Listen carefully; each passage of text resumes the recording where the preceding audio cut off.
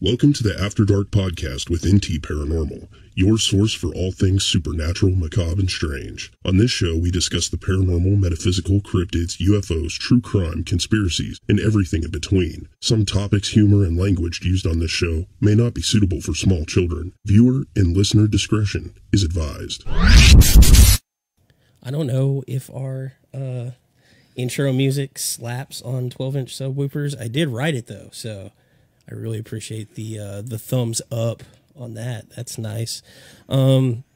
So we're back. Today's episode is what makes a paranormal investigator a professional or an expert. It's something that gets thrown around all the time by groups, individuals, and practically anybody else with a Facebook account.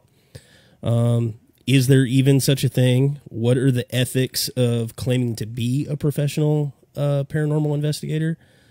So this episode, we're going to talk about the standards, the training that's involved with being a paranormal investigator, also how you can get into paranormal investigation yourself. So I kind of structured the episode that, like, the first half, we're going to kind of talk about it from the point of view as the client, like somebody that has a paranormal experience and you need to locate somebody to hunt the ghosts in your house. And then the latter half of it is going to be more into the doing investigations yourself and how to break into this field and things like that, and answer all the questions that we get from other groups. So this is episode 2 of our reboot. It's actually like episode 72, something like that, depending on how you decide to go back and how we market it later after we start rebranding it. But I'm Ashton, I'm the lead investigator, and I'm joined by Allie Hatfield today. Say hi, Eli. Hi. How are you doing today? I'm okay. Spiffy? No. No, not spiffy? I don't think that word means what you think it means. It definitely doesn't. So we're trying this thing where we actually structure our episodes, and I've got notes and stuff here, so that's what you'll see me referencing sometimes. And I think it'll help guide our discussions a little bit so that we can keep them under 2 hours. Jeez. So, I mean, we're professional investigators. I really hate the term professional investigator or paranormal expert, which I guess we can cracks me up every time you say that. I know. But technically we are in that. I don't remember getting paid for it. Yeah. Well, see, I don't know. I think we're professional experts because we've done it more than others. Like, we have a routine, we have structure, we have rules, ethics that we follow, things like that. Like a goal. Ethics that we follow. I think it's just different than somebody walking around with it. What does professional investigator mean to you? It means you get paid. But nobody gets paid for it. That's why it's not a thing.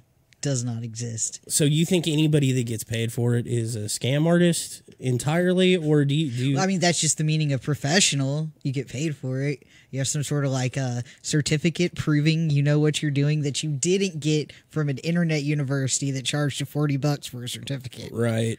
I mean, I guess that's where my degree came from.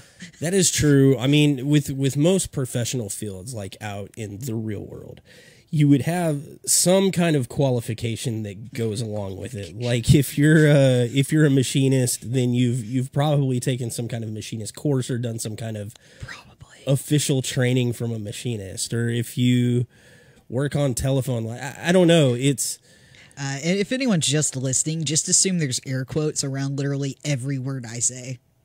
Just a baseline. Literally. Air quotes around the word literally too while we're at it. But I mean, it's my opinion of it's changed. So like when we first started doing this and we first grouped up, right? And we decided that, hey, this is like a thing we do. Let's buy equipment and like tell people online that this is a thing we do.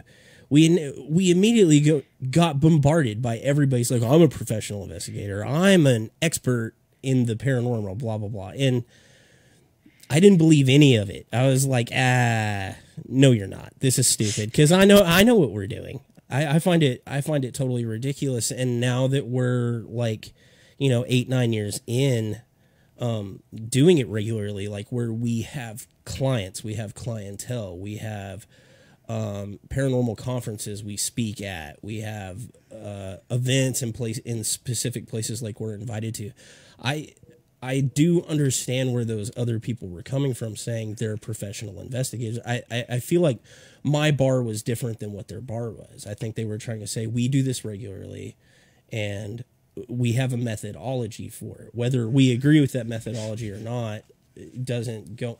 Now, I believe the word expert is a little muddy, but I think that it's fair for groups to call themselves professional. And I'm not sure if you can use expert if we can't even agree on what we're hunting. Like, I think the two words have two completely different connotations. I think professional means like you can call somebody up and they come do it and it's a routine thing for them and they have knowledge in it. And to me, professional means you have some sort of sheet of paper that says I can trust you. Yeah. Yeah, that is true. Well, and none of us have that either. I mean, like... Whereas expert to me can mean, oh, I've been knitting for 7 years and I've mastered it. Right. But we can't even all agree what it is that we're investigating and hunting. Like, we can't pin that down, so how could anybody be an expert at it? I think one thing that's interesting is people ask, like, what are the qualifications being... Like, this is something somebody pays us for. And we could get paid for it, but there's events we could have gotten paid for too. Just we're going into people's houses and we're not promising. If we could promise some sort of result, I wouldn't be as weird about it. But we can't, and we don't try to promise a result. Well, I feel like if we charge something, then we should be providing a product. Yeah, that's what I mean. A result, a service, but we're not providing anything exactly. Yeah, I mean, the biggest service that we really provide, like the thing that we say we do, is mainly an investigation, an honest investigation, and peer counseling about the things that are going on with people. Which is just basically listening to somebody and not treating them like they're insane. Yeah, listening to their claims and saying there's validity in this, and this is what we found from an objective standpoint. Do with it what you will. Whereas I feel like a lot of the groups or individuals that go, and I notice most of the people that say that they're expert paranormal investigators, it's usually an individual, not a group. I hardly ever see any group say, yeah, we're an expert group of ghost hunters. Catherine says there's lots of experts, like expert squatchers and expert Nessie trackers. And Emilio says professional could be interpreted as someone of a profession, not necessarily a master. Well, and you know what? I just had a thought reading that. So, like, expert squashers, expert Nessie trackers, right? If they're an expert at it, why haven't they caught it? Like, I can't call myself an expert ghost hunter because I have not trapped a ghost. I have not captured definitive proof. Like, really, if anything, we're the most bumbling, because like an expert machinist can say, yeah, I created this thing and it came out perfect, but I can't say that we have reached any goal. Well, and I'll do this thing at work occasionally where I talk about like the hobby I have, the ghost hunting, and they'll be like, oh, okay, show me your evidence. And I just shut down. I'm like, uh-oh, what do I do now? I guess I've got to go on the website and show them some blurry pictures and play them EVPs. Right. Our stuff is just as bad as everybody else's stuff out there. We mentioned it. Yeah, we have reasons it's less bad, you know. And also we're looking for different things that other people are looking for. We're looking for validity. We're not just looking for that smoking gun EVP. We are, but we're trying to find a very specific set of criteria in the things we try to capture. I'm looking for something akin to that first scene in Ghostbusters that scared the shit out of me with the chick in the library. That's the scariest thing I've ever seen in a comedy movie, just by the by. But it's so well done. That's what I want. Like, that's what I'm here for. Hey, listen, you smell that? I not only want the ghost to pop up, but I want it to, like, be like, hey, film me, I'm a ghost, and then, like, just walk through walls and shit in front of the camera. That's what I would like. What I think is interesting about, so you have a bunch of people that call themselves experts, or you have a bunch of people that claim that they're professionals, and you brought up, like, credentials earlier. Oh shoot, I forgot to turn on my light. That's fine. I'll do it. I'll do it live. But what credentials would you want to see for this field?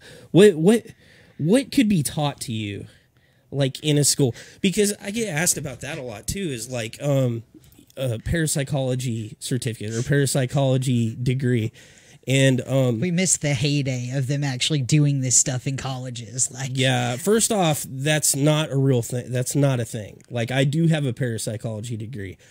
It was $40 on Google. It was $40, and I had to print it out of my own printer. But it's official. From Flamel University. Yeah, because Nicholas Flamel, the creator of the Philosopher's Stone. It's 100% not worth the paper it's printed on. I don't even know why I spent the $45 on it. Like, I could have invested that in a Dogecoin. And identifying garbled voices 101. But okay, so seriously, like, what credentials would you consider valid for an expert paranormal investigator or a professional paranormal investigator? No, Emilio says a ghost hunter goes out to find ghosts. A professional ghost hunter makes it a part of their lives. That's my take on it. It's a lifestyle, baby. I don't know, man. So to me, it's things that aren't related to paranormal investigation. Like I think if you go to if you take criminal justice, like you learn forensics. What the TAPS people sold me on is that they were plumbers. Yeah, and you know that's you can turn your nose up at that, but they are industry professionals. Like, they know things about contracting, about your house. Like, it gives them a leg up on knowing that your house is going to make certain types of sounds, knowing that certain physical phenomenon can happen. Yeah, like if a group showed up and it was like, oh, I'm a carpenter, I'm a psychologist, oh, I, build electronics, I'd be like, oh, okay, this seems legit. Like, and that's why when people, like, I don't really say, like, my qualification is that I'm a paranormal investigator. I say I'm a mechanical engineer or an electrical engineer. I'm kind of a little bit of both. Which gives me a root in science, just like how the physical world works, how understanding my environment, things like that. Like, I think a good person for a professional paranormal group would be meteorologist. I think that would be a good, any of the science fields, really. Anybody that does biology, psychology, medicine. Emilio says this. A portfolio with their methods and like cases would be a good one. Yeah, we have that. It's like references. It's like asking for references. Yeah, and it's hard to get to that point too. It was a long time. I mean, it seems like we got residentials right away, but they were kind of silly, like right at first. But then the further along we got, we were able to reference things that we already did and talk about how we took a serious approach to it. The good one is the haunted toaster. Everybody likes when I mention that. Like that was one of the first stranger. I knew the person, but it's not somebody I was like close with. Yeah, associated with. Like I hadn't talked to him in like 10 years. They found me online. And then like we went to the house and they just kind of had these things that we debunked, but we took it seriously. And came to the conclusion that there wasn't really anything. I would trust a videographer with camera stuff, a sound engineer evaluating EVPs would seem legit. And I'm into that stuff. And then your dad also does that too. It was a possessed little toaster. Evil toaster. So,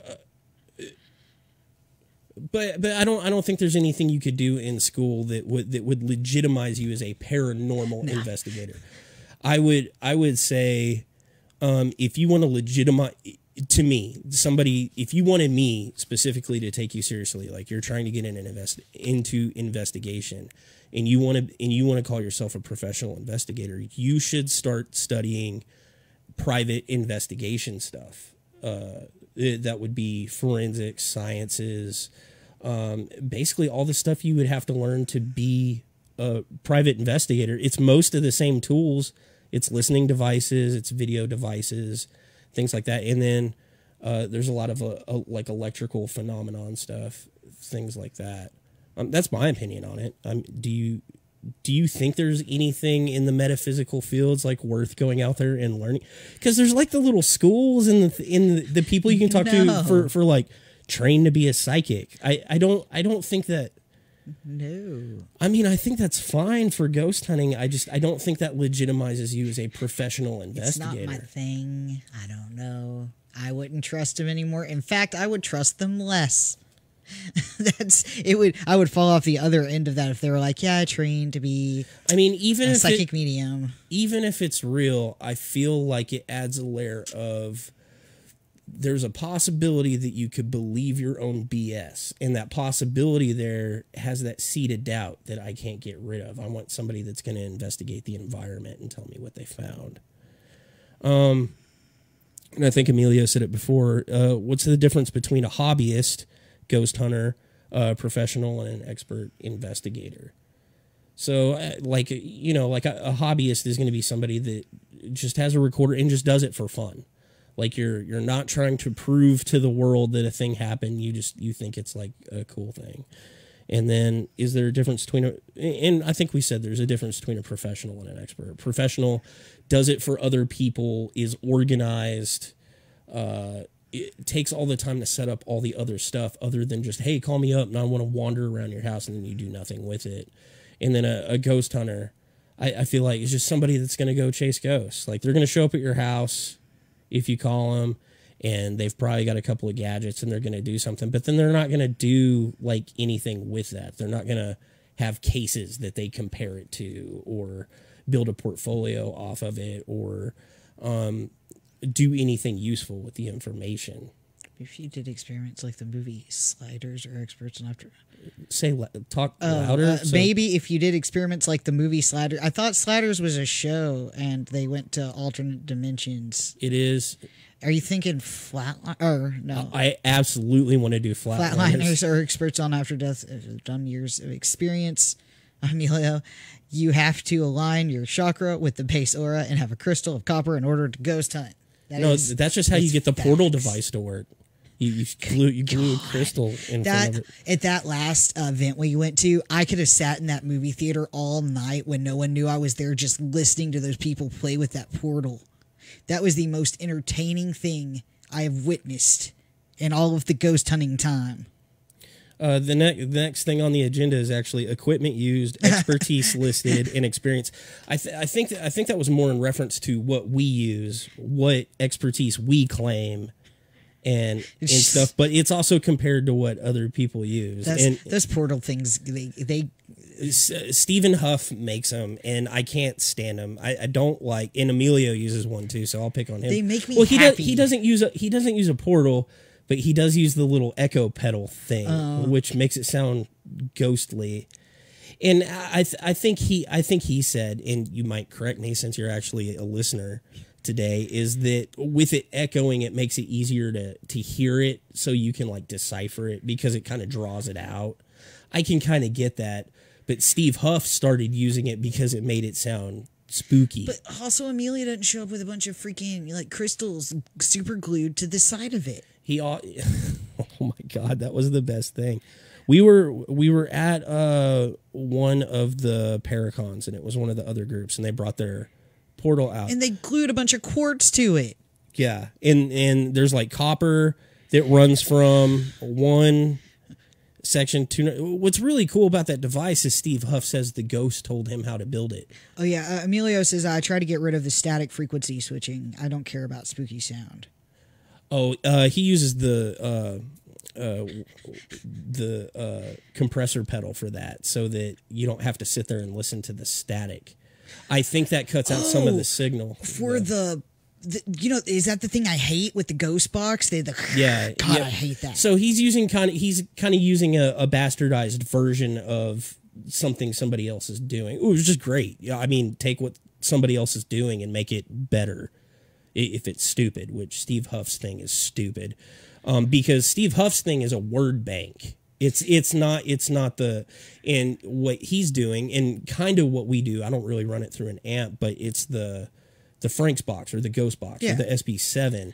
So it's scanning through radio frequencies, and what he's doing is he's filtering out all the static so that the only thing that comes through is when it hits words. So all you get is the words, and it makes it kind of sound like the word bank.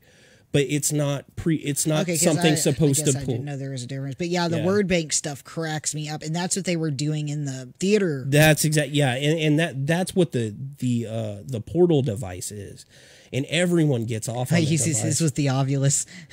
No, I don't. But it was because I hate the Ovulus. We were in the. That's the first word bank one. We were in the movie theater, and they had like this little balcony that you could like look down on the theater. Wait, what was that? What was that part of the balcony? What was that used for? It used to be a crying room, I thought. For like, you know, they have one at the Omni, a crying room where you explain can it. Explain it. It's a glassed in place. I actually know. I'm playing the audience member. You think very little of our audience members. Shut up. You can take your crying baby in there, so other people don't have to listen to your obnoxious, shitty kids. Yeah, you don't have to leave the theater. There's like a room where you can still watch the movie while you're. But they turned it into like a date room, so they'd taken all the glass out, but we could like look down and watch these people like ghost hunt. But they sat there for 2 hours playing with that portal thing, just crapping out random words, and every time it says anything, they're like, "Oh, well, I mean, I know that's true because completely made up story." They string together this like story based on the randomness that comes out, and like there's no story. They're just making stuff up. Well, and that's how we met the Unseen Paranormal team too, because they read I was talking about ghost detectors or whatever, and they had actually they had done something similar where they took one of the word banks and they looked at the programming for it to see how it worked, and they pissed off the person that made it because they basically proved. Oh yeah, that was anyway, group from the north, but I liked that they had gone through and actually like looked. I thought that was a really smart like thing to do. And we had done the same thing, but I didn't like publish like a thing about it. It was just basically all the phone apps were. It's also immediately less cool if you do it. Oh yeah, than if someone else does it. Yeah, no, it's true. They pioneered that. Amelia, wait. What's the problem with the Ovulus? What's the problem with the Ovulus? I think it's fun. So what it is it's instant gratification for people that don't like. Okay, so let me lay this out for you. Okay, I started ghost hunting and I was having a real blast with it, and then this guy shows up and he's like, all this fun you're having, no more of that. These fun toys, they all suck. We're not allowed to use those. This is working. Oh, so. No more breaking and entering for you. We're going to do this legit. And then I was like, oh, you've sucked every ounce of fun out of the crimes I've been committing every weekend. So talk about your experience with the Ovulus specifically. Was that, okay, so it was the... Haiti came down. Yeah, we were at the Alton Bridge. Like, it was hard because that was one of those nights I really wasn't feeling good back when I was, like, really sick. Right.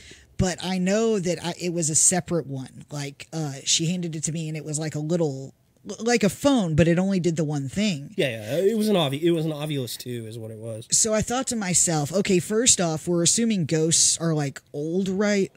And like this technology is really new. So first off, how would they know how to work it? So I just started tapping the screen with my hand. To see if you could work it. To see if I could work it. And I could not. I could tap it and a word would come out, but I couldn't, no matter what I did or what pattern I hit, it was never a word I wanted to be. There was no pattern. There was no... It was completely random. I could hit it 7 times and it would pop out the word effective. Then I could hit it 2 more and it would pop out stab. It just, no pattern, no sense. It was frustrating because then I thought to myself, like, how would a ghost work if I can't work this? And I understand the concept. Like, it manipulates an energy in a certain way and it gets something out of the library. Okay, that's fine. How would it learn to do that over the course of an investigation? Like, I tapped on that thing for 3 hours. I mean, I could sit there with, like, you know, a battery or some kind of static field generator, and I could manipulate energy into patterns, like with science. But I could still not make it spit out a specific sentence. Like, okay, let's say it's 50 years from now and people are ghost hunting, and it's people our age or like younger that are dead, like technology natives. Like, maybe we would have some, like we're assuming ghosts are dead people right now, which isn't what I believe, but whatever. Let's assume that.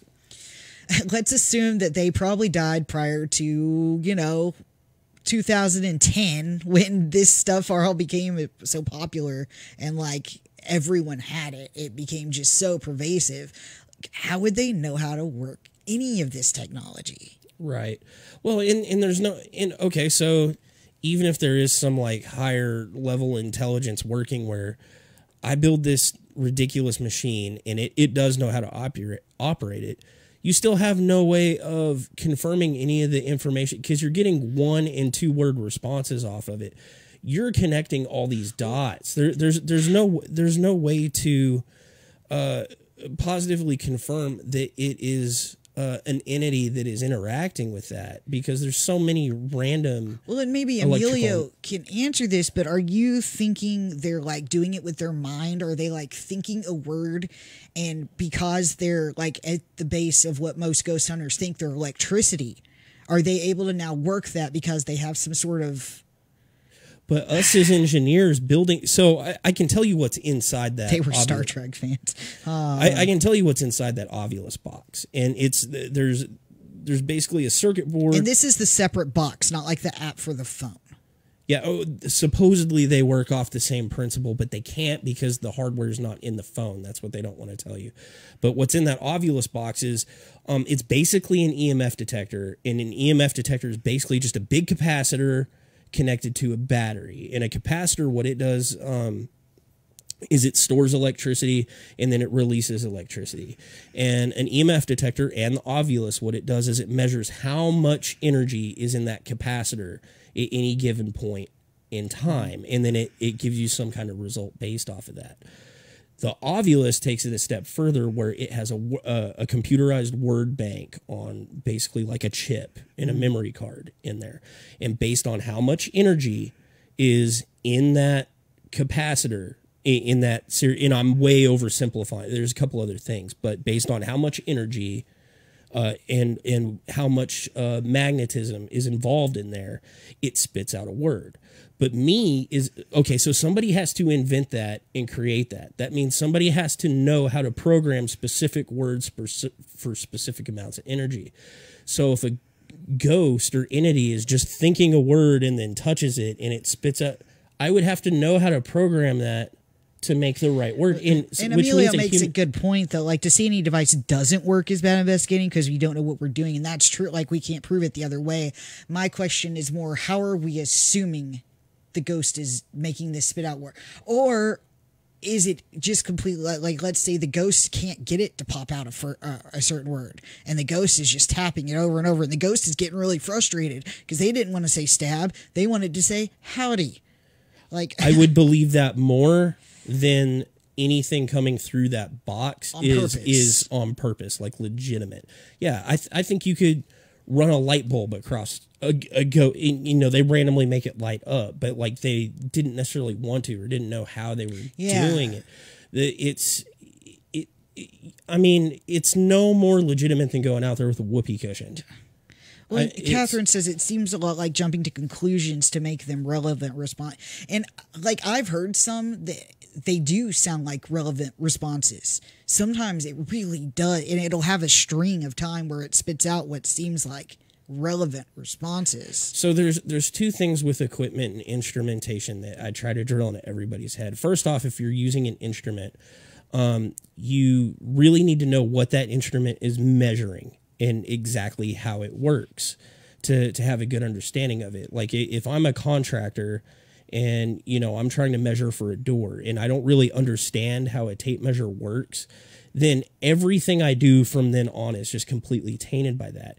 And he's right. You can't say, oh, the tape measure doesn't work just because you don't understand how it works. But once you get an understanding of it, then you can definitely know, oh shit, it's missing the 1 inch mark, and throwing off all my results.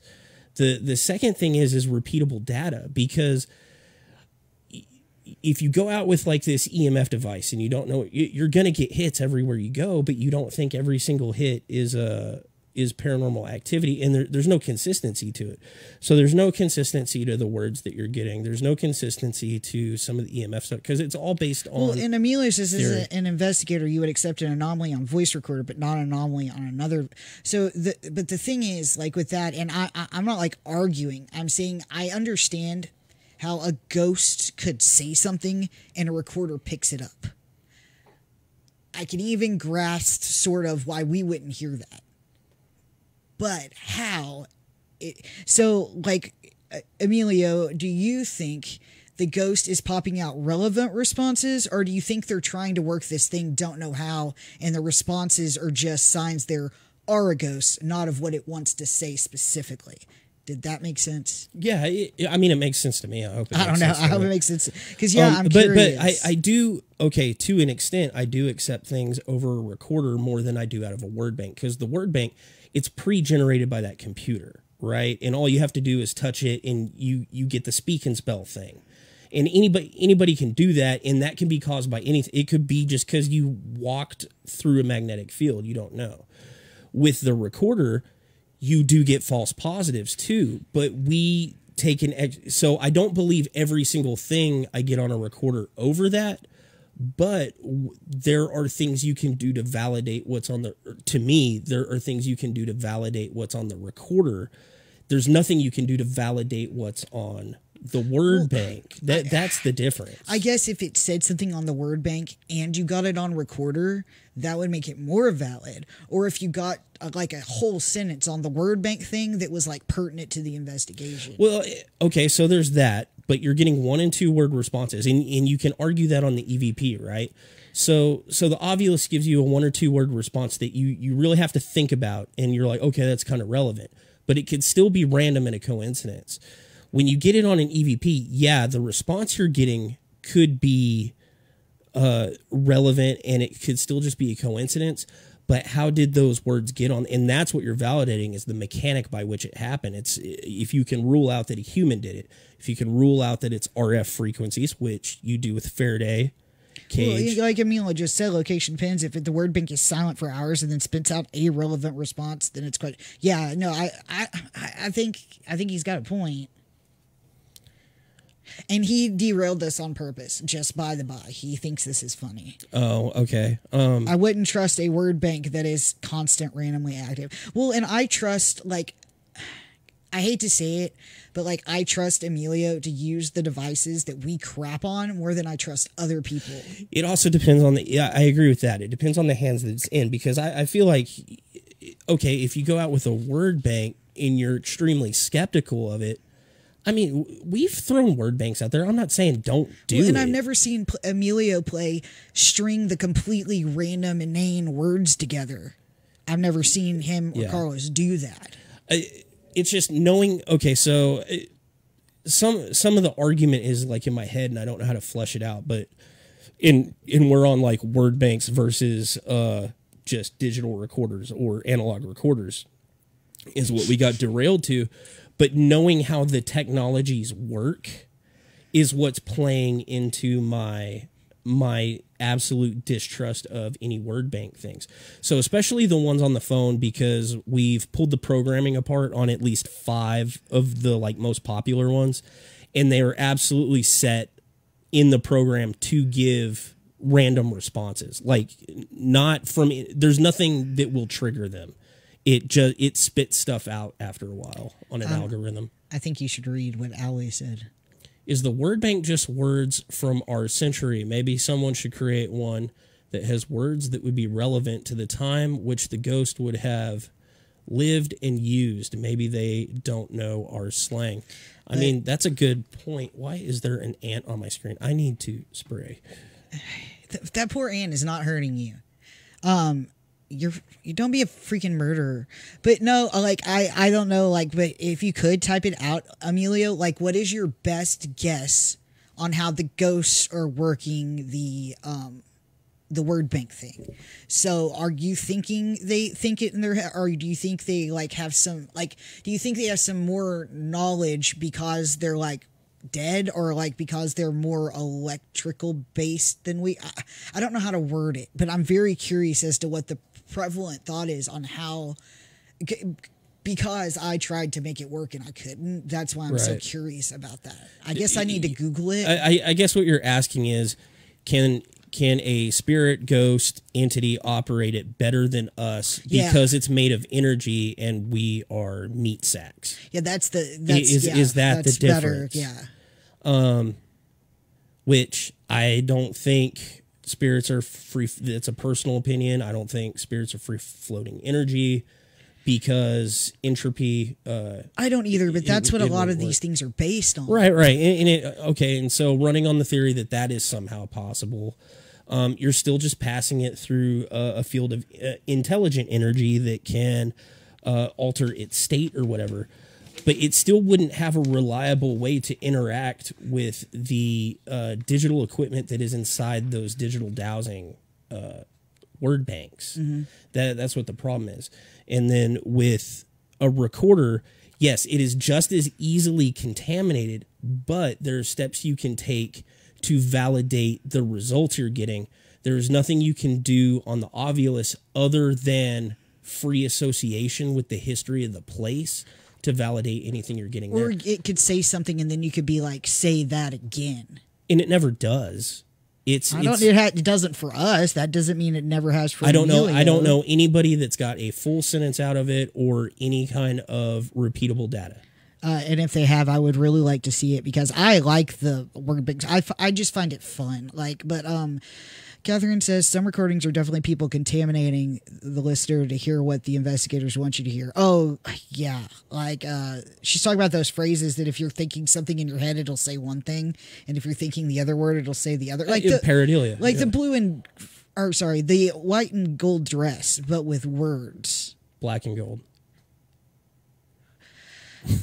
But like with words.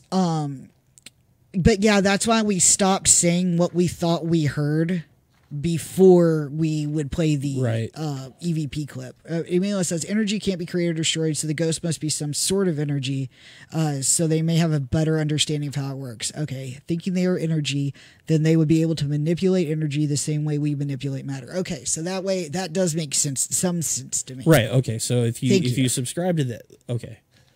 I'm putting aside Newton's laws for a minute, but okay, so energy can exist, it can be intelligent, it can manipulate energy the same way that we manipulate matter. So it'd be able to do that. I just don't think it can interact with that particular tool in that way, because we can't, like, to make a tape measure, you have to know how big an inch is and where to put them and what order to put the numbers in. We would have absolutely no way to write that, because we don't operate on the same wavelength that an entity like that would. So it would literally have to for that to work, it would have to, if your word bank's got 200,000 words in it, it would have to go through all 200,000 words over the course of your 8-hour investigation. The investigations don't last long enough. Or right. maybe it's because, let's assume this, we're really deep into theory here. But maybe if other ghost groups have gone out there, it's learned something. Yeah, over and over and over and over and over. But then the responses on the Ovilus should get more relevant over time. Maybe they are, and we're missing out. I don't think so. I think what we should do to debunk the thing is we need someone to make a word bank that's like 10 words. And I like Allie's approach to it is what diction are they using? And yeah, most of it I see is just basic modern English words. I know, but you can program your own people that are. The ghost just said this investigation is straight fire. What? What I think would actually be 100% more interesting than a pre-generated word bank, which is basically a dictionary, and it opens this digital dictionary and points to words it wants to use, is something that generated syllables. But we saw that Haiti had that too. Yeah, I haven't seen that. But it was the thing, and it would just pop out syllables, and it would like string together words. And I would imagine, like, when it runs into random energy, it's going to make nonsense words that don't exist, like oh, bah, do that, that. But it would be really interesting if you got a full sentence out of. How do you not remember? I don't remember who had that thing, but someone had one where it was basically build a word. Yeah, I think that would be really interesting. And if anybody knows what that device is, phonetically, Catherine. But I would definitely like someone to make a word bank. Because then it wouldn't be bound by languages or any of the meaning of the words that are in there. Like, you could get a Nokian over it or something. If it works, it would be beyond our understanding. We might as well be saying the sun orbits the earth. That's the extent of our knowledge. We know something is happening, but have no real way to document it. And there's the frustration, man. But you're making an argument that we are creating a tool that we don't know how function. You're making a theoretical box. Okay, so that's my problem. Let's say we did create a tool, and for some reason it was someone hit on the right thing. Like, I don't know anything. I'm dumb. Like, for all I know, Ghost did tell him how to build it. I mean, like, somebody invented a knife because they needed to cut something. Like, so now we're just like inventing things. We have no clue how they work or why we're making them, but we're still putting them out. Yeah, that's why I disagree with that as any kind of legitimizing tool. There was an Oculus that wasn't a word bank, but it was the same thing. You hear what you want to hear. I don't know. The build-a-word one was interesting because, like, most of it was gibberish, but it was super exciting when it popped out a full word. I mean, I get what he's saying, and I'm not crapping on, like, well, I am I am, and I'm not. I'm not saying don't go out and use a word bank. I'm not saying it's completely. He brought it up, and he knew better. Did he? It's totally possible that could run into some energy, and if something's smart, that it could pop out specific words somehow. But there is no understanding or no cohesive argument that you can make that says that this is happening consistently and accurately. The other problem is that I can go in my room and go build one. Like, I do understand what the electronics are in there. And why don't you build one that only has 10 words so we can, like... But what if the word it wants to use isn't on there? Does it select a word that's on there, or does it just not interact with it? We don't know because we can't ask it a freaking question. Emilio says, we are using current technology not designed for this purpose. We are Bulbasaur doing our best. I'm not sure if that's what was supposed to be typed out, but that's a Pokemon. Bulbasaur. I think he meant dinosaurs. But Bulbasaur's kind of... Bulbasaur. I was always about the Pokemon. Poor Bulbasaur. I know. What did he ever do? I'm being skeptically open-minded. Open to the possibility, but I will still debunk them in a heartbeat. And that's why I'm like, oh, I don't like the word bank things, but I trust you with them. But I've seen how other people interact with them. And he's purposely poking. Bulbasaur does his best. We need that shirt. Bulbasaur. And he's like hunting ghosts or something. Yes, please. We need merch. And that's the only merch. Just that one shirt. That and the stupid goat logo that we used because a goat showed up one time. Okay, sorry. But yeah, he's poking me to play. I get that. But that is the thing, though, is that we've seen how other people interact with these. It's also the difference between our group and other groups where they're going to have an experience. They are looking to have an experience. So am I.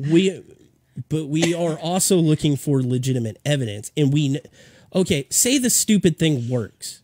I'll flip sides for a minute. Okay, it works. Uh-oh, a white guy playing devil's advocate. Great.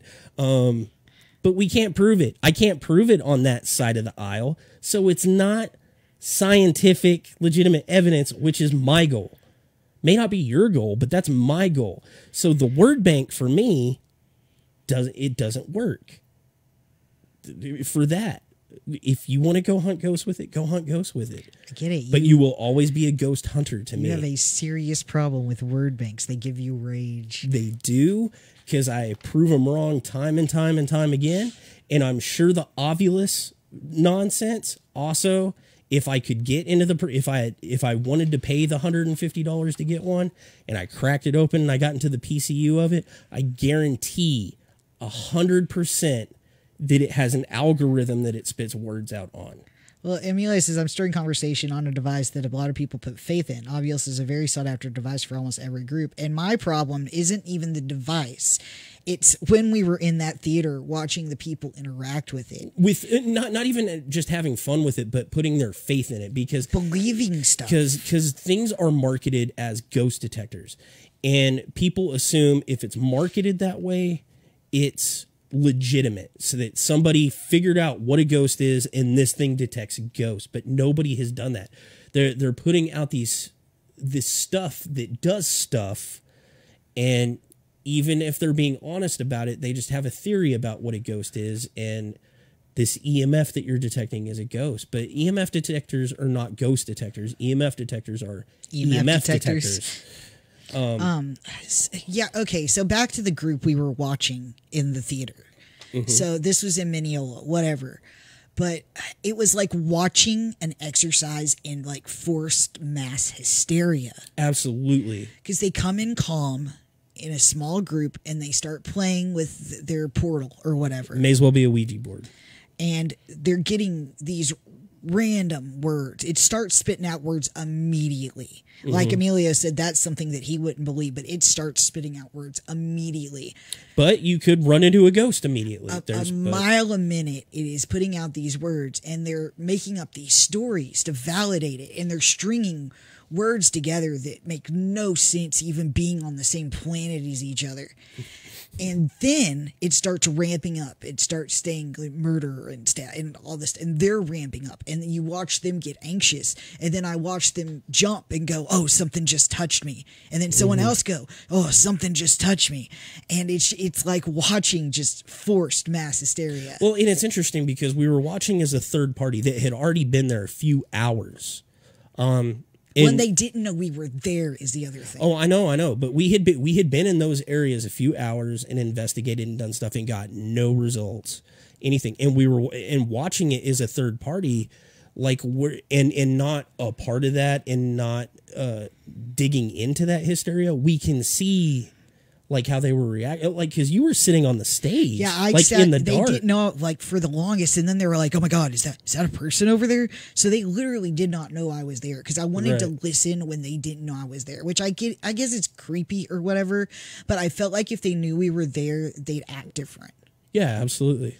So yeah, we got to be professionals now. Or opposite, we've got to like make up a bunch of stuff so we look cool. Oh yeah. I don't know, but I like the psychology of it. It's very interesting, but the way they ramped themselves up, it made no sense. And it was very frustrating to watch because I feel like they believed it hard enough that now they're going to go home and they're going to have experiences and their house is going to be haunted. And I feel like they were setting themselves up for like a big psychological just screw up. Well, in Catherine and Amelia are having a side conversation here too about where basically she's saying maybe believing in the entity and interacting with the entity gives it more energy so that it actually can. And that's, man, that's one of the double-edged swords about a lot of these theories, is because they intersect at a point where it's it only exists if it's observed in Emilio, and I'm quoting Emilio here because he's talking about quantum theory, but it only exists when it's observed. But it doesn't exist if it's not observed. So what's the point at which it's real or not? Because if as a third party, as an objective viewer of paranormal activity, if we don't observe it, then we say it's not there. But people interact with it and it happens. Is it really there, or is it them? There's an argument for both. If a photon blasts through a bottle full of water and no one's around to see it, does it? It's really a Schrodinger's cat. Does it pop into another dimension? Yeah, I don't know. It's also a Schrodinger's cat argument where it's both in a state of dead and alive at the same time. There's a cat in a box. There's a radioactive isotope. Sorry. it's first, I was so little when I watched Prince of Darkness, but that first scene always stuck with me where he's talking about the cat in the box. Because I'm like 5 or 6 watching this going, why is it killing a cat? I love every movie. Why is the cat going to die? I love every movie that has quantum physics in it because they have to go to Schrodinger's cat because it's one of the easiest concepts to understand quantitative state. See, I read Timeline by Michael Crichton, which is just 90% sketches of quantum physics. I got through half that and I was like, this is terrible. Okay, so equipment that we use. We also use all the ghost hunting equipment. But usually we're using it as like a novelty to kind of so we use other like, okay, say we're using I don't own an Ovilus, but we've gone out with word banks. But then I also put like another piece of equipment beside it, and we're recording with video and audio and things like that because we're trying to get correlating data among all these devices. And universally what we find out is that anything that's marketed as like a ghost device immediately just it's always like...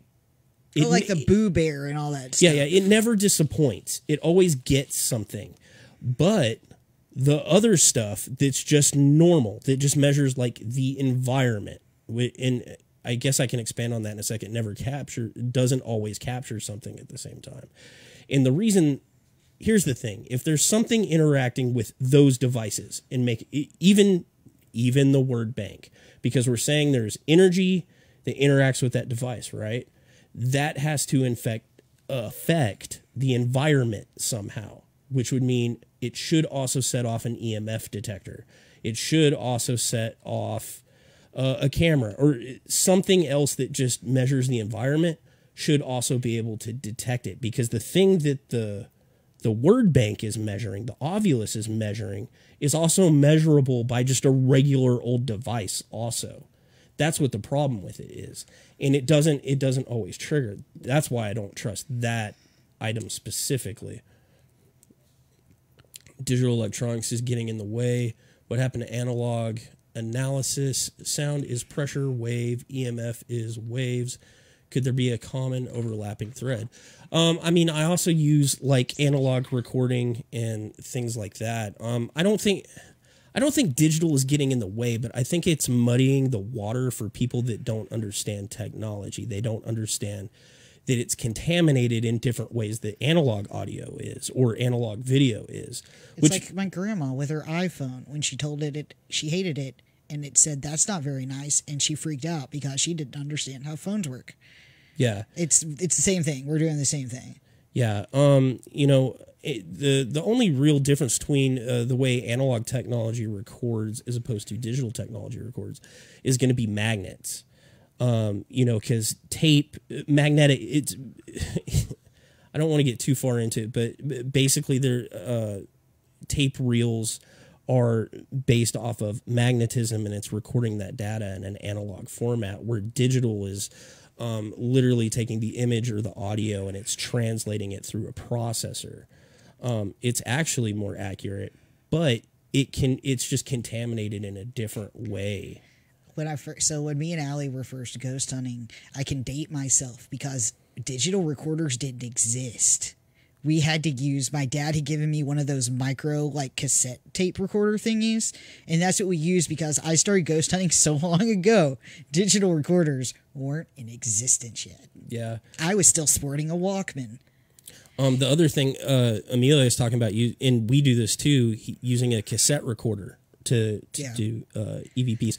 But you also have to be careful with that because the motors and the magnets inside the recorders and everything you're using, those cause electromagnetic waves that set off your other. That me and you were trying to chase down this EMF, and we had created some sort of triangle with all our devices. That if you walked into it, it was going off because it was me, you, and my dad. It must have been the Hood County Jail. Yeah, yeah. Oh, yeah, and also the other thing is where the staircase is and the way the walls are. It actually bounces a lot of those fields in these weird directions, so you'll catch it, and unless you know what you're doing and you're doing your perimeters like we were doing, then it looks more random than it actually is, and you can't trace it down. But yeah, you got to be careful. Like we have to be very careful where Don is with the camera, because the camera will set off all the EMF devices. It was okay. Like our second episode, we railed on that Canadian group, the leader Ben or whatever, because he put the video out after ragging on my ghost hunting technique. He put the video out where he's sitting at his computer and pointing the EMF detector at it, going, "See, the ghost followed me home. Look, it's going off." And he's literally sticking it to the computer. And I was like, "Oh my God." Yeah, he was saying the footage that they captured was haunted, but he was picking up the EMFs off his LCD screen. It's just funny how many people will like just wave it in front of electronics and be like, "Oh, there's a ghost." Well, and Catherine sent me a really good I need to share it, actually. She sent me a really good video that it never occurred to me to like make before, but showing how electricity actually travels, like through power lines and things like that, because a lot of people think it's contained inside that wire. And that's 100% not how that works. And I kind of, like, he explained it way better than I did. But basically you have... yeah, because I don't know any of this. So you have positrons and you have electrons, right? And, like, okay, so you have the positive end of a battery and negative end of a battery, and it goes through a circuit, right? Yeah. So you think the electricity is doing this, right, through the wire.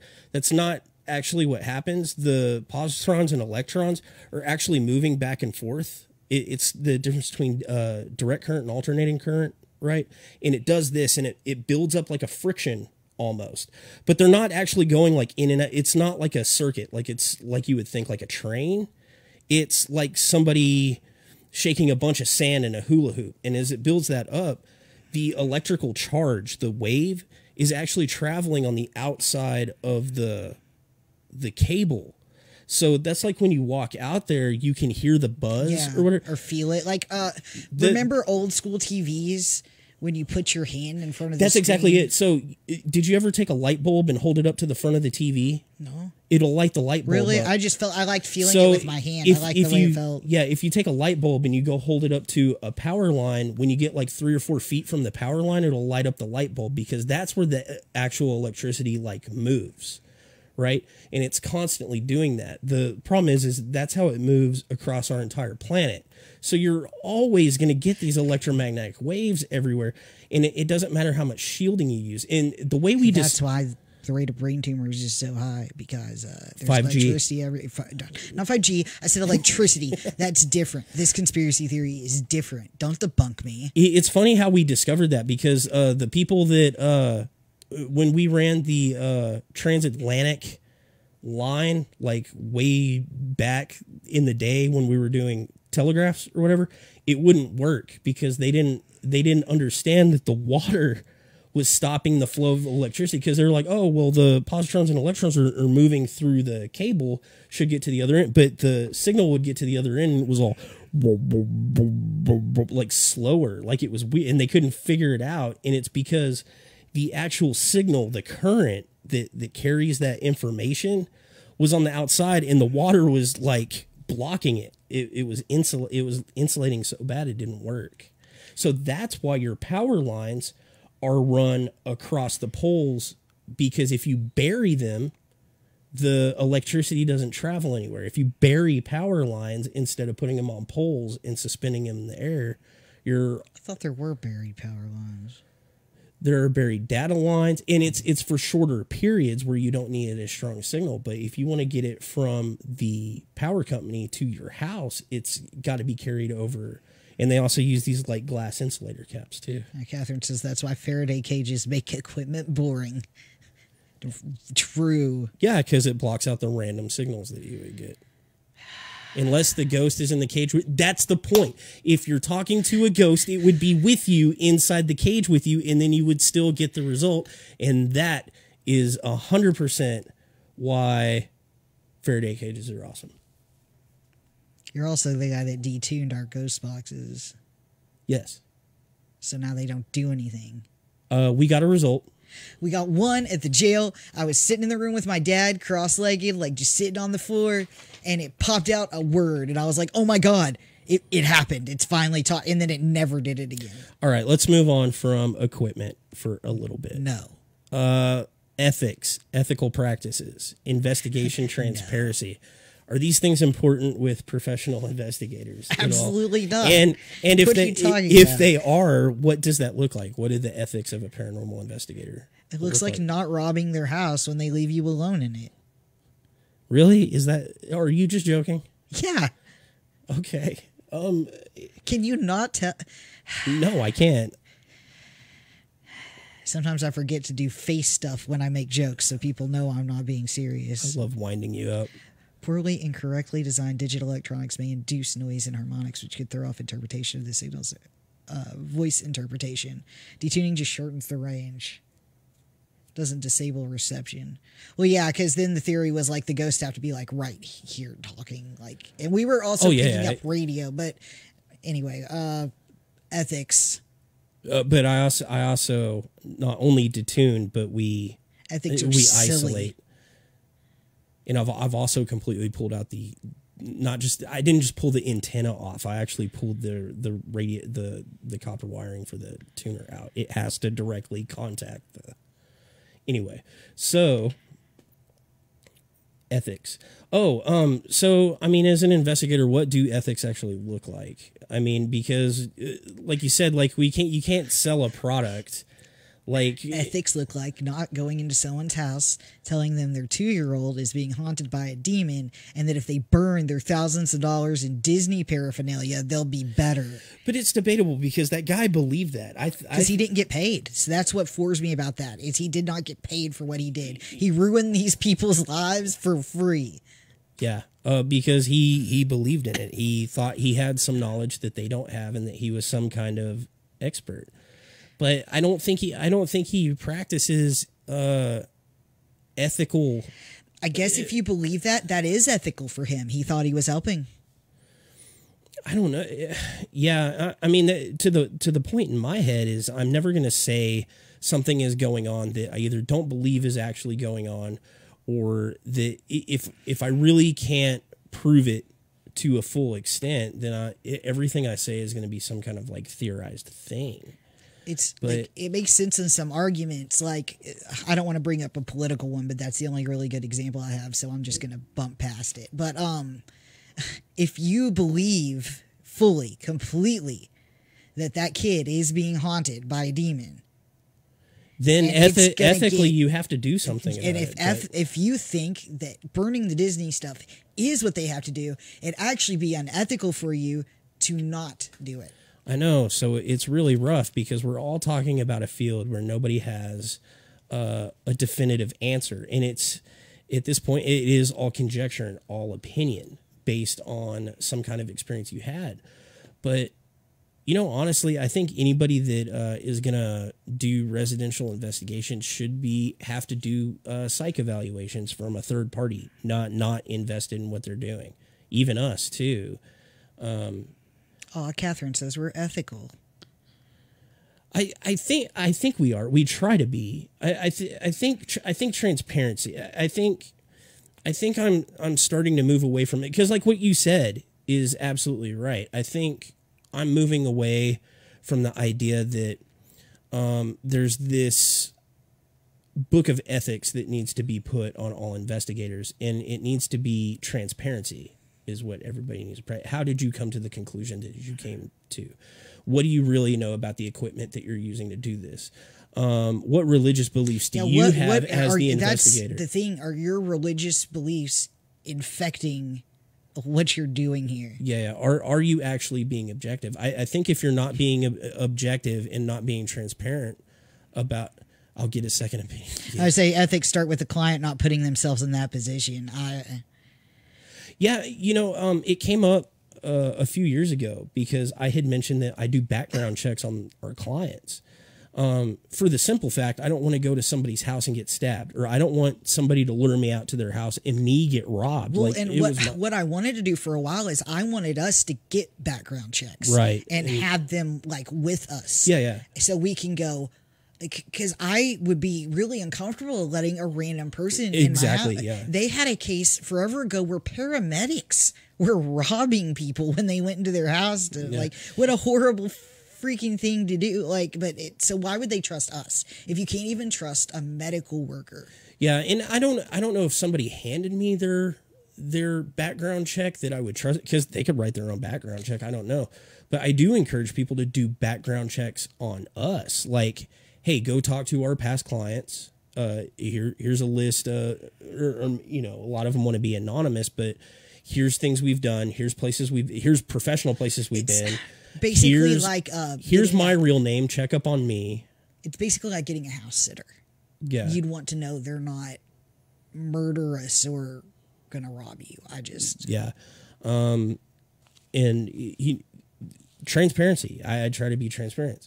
I do believe that people have the experiences they have when they call us and things like that, but I do background check them, because I have heard of investigators going to somebody's house and then getting the shit kicked out because it wasn't even they were given an address and they went there, and the people that were there waiting on them that had called them out, they didn't own that house. They were just mugging, because we carry around a lot of expensive equipment and things like that. Like if you mug me, you're gonna get away with a camera you can pawn for a pretty good amount of money and things like that.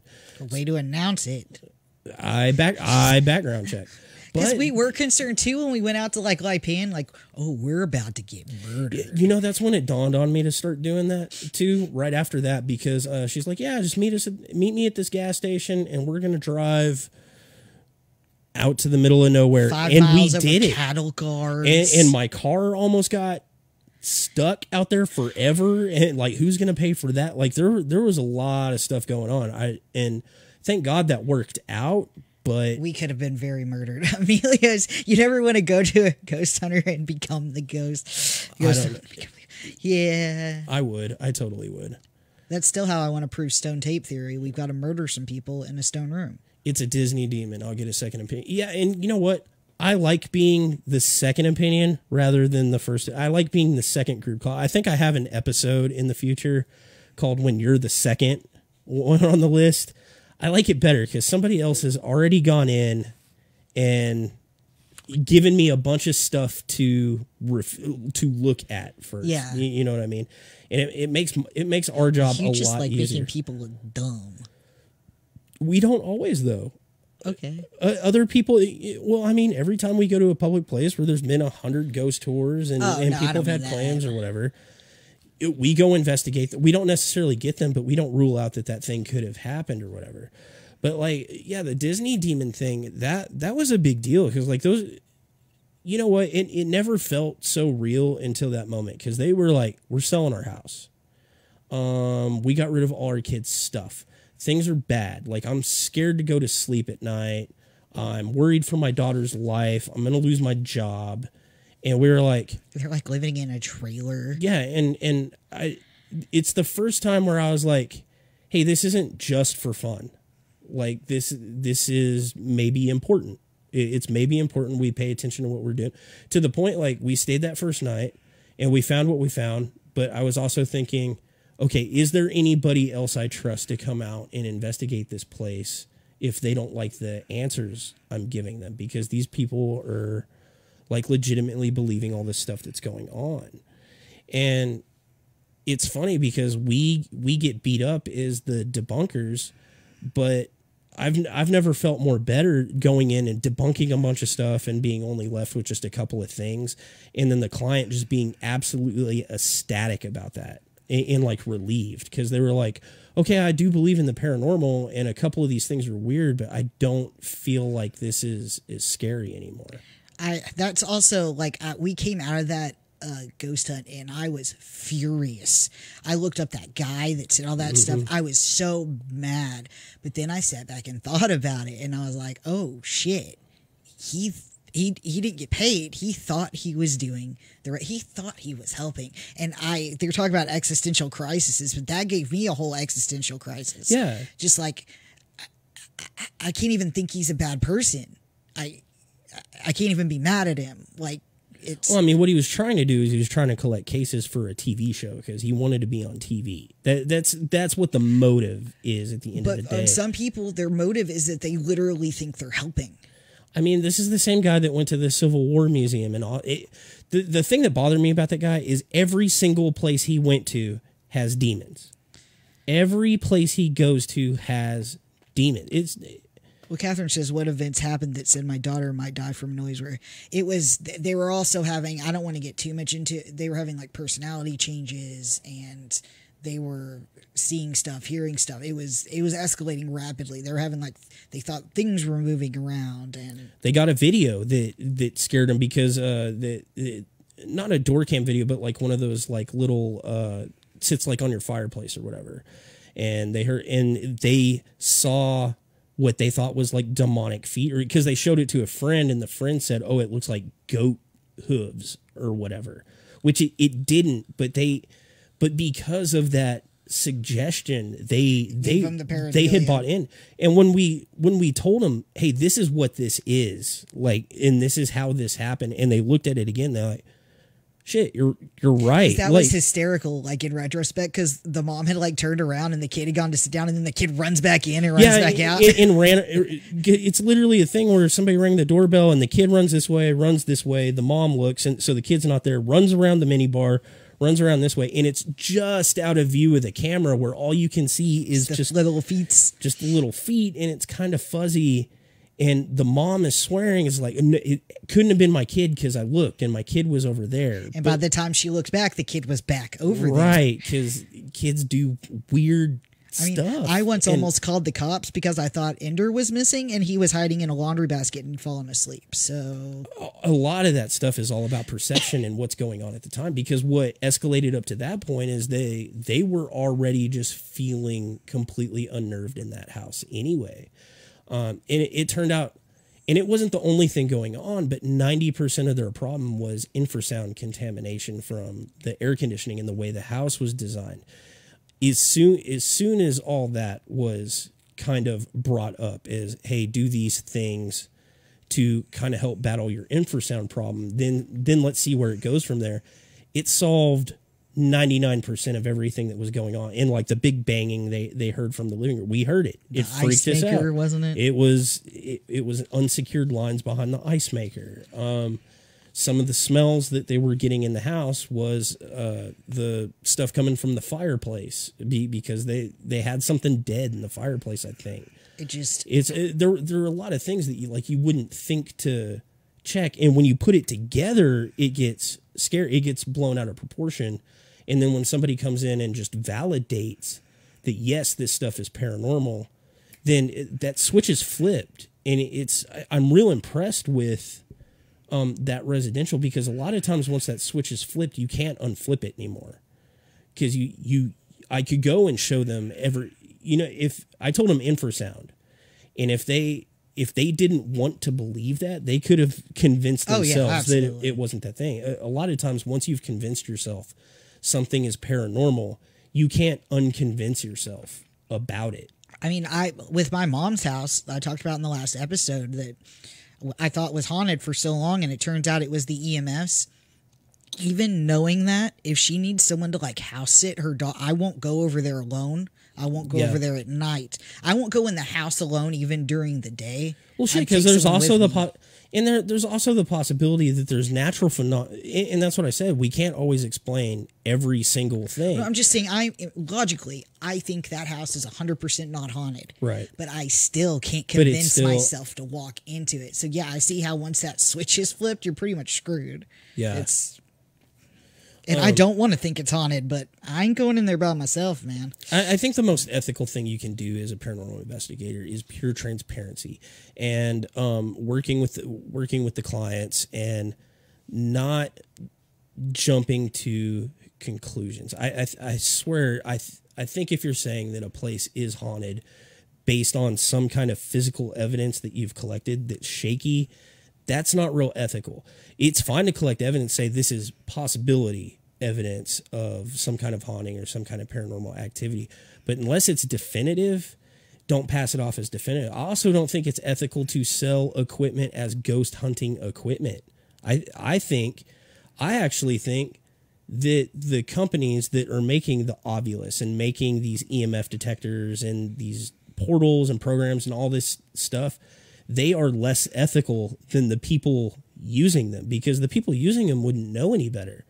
If I go buy a REM pod and it says on the side of it that it detects ghosts, that always makes me laugh. But it says on the side of the box it detects ghosts. It's detecting a ghost right now, and then I tell the client that's what that does because it says it on the side of the box. Who's not ethical? Is it me for not really understanding that? Or is it the person that marketed that to me? Yes. And I just bought it hook, line, and sinker. It's capitalism, baby. Yes. The other thing that's ethical is not luring them out into the woods and then murdering them. I agree with that. Okay, so maybe it's a moot point. I think everybody knows what. No murdering. But if you're thinking about becoming an investigator and not a ghost hunter, be ethical, or we're gonna call you out. Because somebody's going to call us after you tell them that their baby's haunted. Catherine says, you talk about your mom's house like the caretakers of Hill House. I guess I don't remember. Like the caretakers of Hill House? If you call out in the night, we won't hear you in the dark. Remember the weird lady? We'll watch it again. Provide your findings and let the client come to their own conclusions. We shouldn't let our opinion be known to the client. We're only there for a night. What do we know? I think he's right. Oh yeah. And I'll give hints of an opinion, one way or another. If I have a pretty good idea of what something is, I'll give a hint to that opinion. But if I don't really know, I'll present the possibilities to them, and I'll let them choose their own adventure. When I think it's okay to say, you have infrasound. It could be causing this and this. We can absolutely prove you have infrasound. Or this is bad wiring. We can prove it is bad wiring. I think that's okay to say. Yeah, and also, don't discredit your client either, because the thing is like, okay, I can prove it's bad wiring and there's high EMF. There's a theory out there that high levels of EMF can cause legitimate paranormal disturbances. So if you still feel like, okay, I'm not just being bombarded by EMF, it's not me. Okay, this could be what's causing your paranormal. Fix that and see if your paranormal stuff goes away. It doesn't matter if it's making you hallucinate and paranoid or if it's actually making a ghost come haunt you. That might be one of the things that's causing it. That's one of the theories out there. Okay, well, is Paracon events, tours, making money or selling product? Just because we're not going to get to the end of this list if we don't. Speedy. Well, I think professional investigators are that's how they make their money off of it. That's any money that we do make, which we don't make money, by the way. It's off of the Paracons giving tours of like Warehouse 9 or public locations and things like that. And do you think it's okay that we do have products? We have a book we sell. Yeah. You can buy t-shirts online. When I think it's okay for us to say we're giving a tour of this building. The tour lasts 2 hours. We cannot promise that anything paranormal will happen. In fact, it probably won't. It might be very boring. And if they're still willing to hand us their money, I'm perfectly willing to take their money. Yeah. We just have to be as honest as possible, even to the point where we're making it sound worse than it is. What about donations? A lot of groups take donations still. I think that can turn real shady real fast. And I remember when we first started, you had set up something like that, and we decided really fast we can't be taking donations. Yeah, because I felt like it would be interpreted as people felt like they were being pressured into doing it. Basically, we're not saying you have to donate, but... And I also didn't want to feel the pressure of that person gave me money, so now I have to tell them what they want to hear. If they're not giving me money for investigating, I get to have whatever opinion I want about your property. And you can do with my opinion whatever you want, but you're not influencing it by a paycheck in any way. And that's kind of why I don't like the donations platform. But I can also see where you would need that too, because a lot of this stuff is expensive, even if you're not buying off the shelf equipment, right? And you're like, I can see why it might be necessary. I did not feel like it was ethical for us. Yeah. Going to investigate places is expensive. It costs gas. People charge you to come stay in their abandoned places that don't have toilets now. I do think it's okay to say, if you are willing to donate for this ghost hunt, we will take you. Yeah. I think that's... Well, and Amelia says, merch is okay, tours are okay, but you should never charge a person who is desperate for an answer. Catherine says, yeah, but they aren't ghost hunting products and nothing is promised. Y'all are the most self-depreciating group ever. I mean, I don't... There's... I build equipment, but I have not built anything that I think detects a ghost. Like, I've built things that do experiments to see what the result is, but I don't think I've built anything that has detected a ghost. And if you wanted to sell stuff like that, I think that'd be how you marketed it too. Look, I'm not saying this detects this. If I could do it on a cheap enough and a massive enough scale, I absolutely would, and I think that's what would make it sell better than like a ghost box you get from a ghost shop or something like that. Because I'd be like, this doesn't detect ghosts. This is exactly what this does. What's really funny is the Tyler Paracon is I had the detectors out, and it wasn't EMF detectors. They are RF detectors. Yeah, because people kept asking me about it. Is this a ghost detector? And I would sit there for 45 minutes not selling them on. I'm like, this isn't going to find a ghost for you, and they're like, why should I buy it? And I'm like, what this is going to do is it's going to solidify data you get from another piece of equipment that you think detects ghosts. And a few people thought it was rad. They're like, that's really interesting. I never thought of it that way. And then, at least 50 people walked away and they're like, that's stupid. If it doesn't detect ghosts, what do I care? And that's not the person I want investigating my house anyway. I forgot to message Mina that the show is coming on and now I feel bad. Oh. Yeah. I'm a monster. Y'all will probably be bored is almost your tagline. You let them enjoy the location without faking anything or overhyping anything. Yeah, I hate it when we're going to a place and someone goes, I guarantee there will be activity. Because I can guarantee there will not, because they said that. They just jinxed us. Turns out I'm really superstitious. Well, I really like it because then when I get the activity, I'm 100% not psyched for it because they said it was going to happen. So now I'm looking for the telltale sign. What was the place we went where they put the little wireless speaker in the attic? Is that Mineral Wells? Maybe. I don't know, but they're like, yeah, people hear voices in this hallway, and it's like, sure enough, you heard voices, and at first I was like, what? Like, it was too perfect. It was too perfect. And I found the speaker, and the lady was like, oh, no, that's not mine. I don't know how that got here. And I'm like, that's real interesting that this happened to be here. Yeah, I'd rather people say you probably won't get activity, because then if something happens, I'm psyched. Yeah, when we were allowed to give tours of Warehouse 9, we were telling people, look, nothing happens. Like, stuff has happened, but we're not guaranteed, like, nothing's going to happen. And then when something did happen, that person was like, I got to get the F out of here, like, right now. I'm so sorry I missed that. Oh, it was great. I like my favorite one was the lady that went into the closet and got the scratches on her arm and then told me she was going to sue me because I didn't tell her there were demons in the building. And I'm like, okay. Have fun with that. Rapid fire, trespassing, breaking and entering. It's bad. Don't do it. What he said. I think a lot of groups start out that way. I think they all do, because cemeteries are free. Yeah.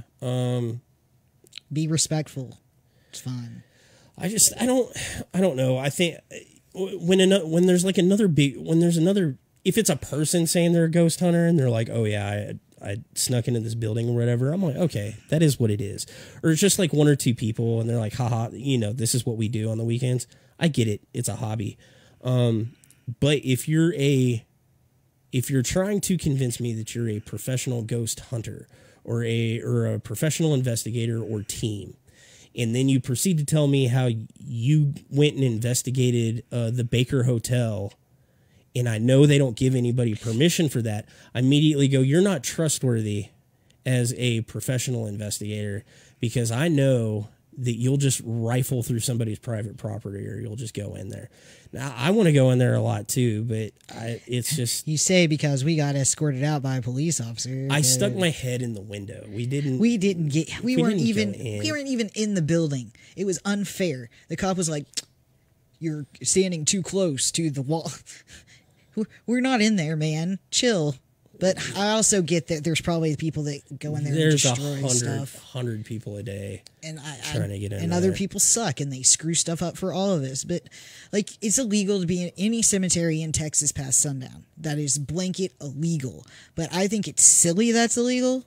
So I'm perfectly willing to go in a cemetery after dark. And also, if the cops show up and you politely explain yourself, they're rednecks. They're from the same town you. I mean, it has a lot to do with the location you're going into. Also, if you're, I just had a really bad moment of, maybe that's a little privilegey.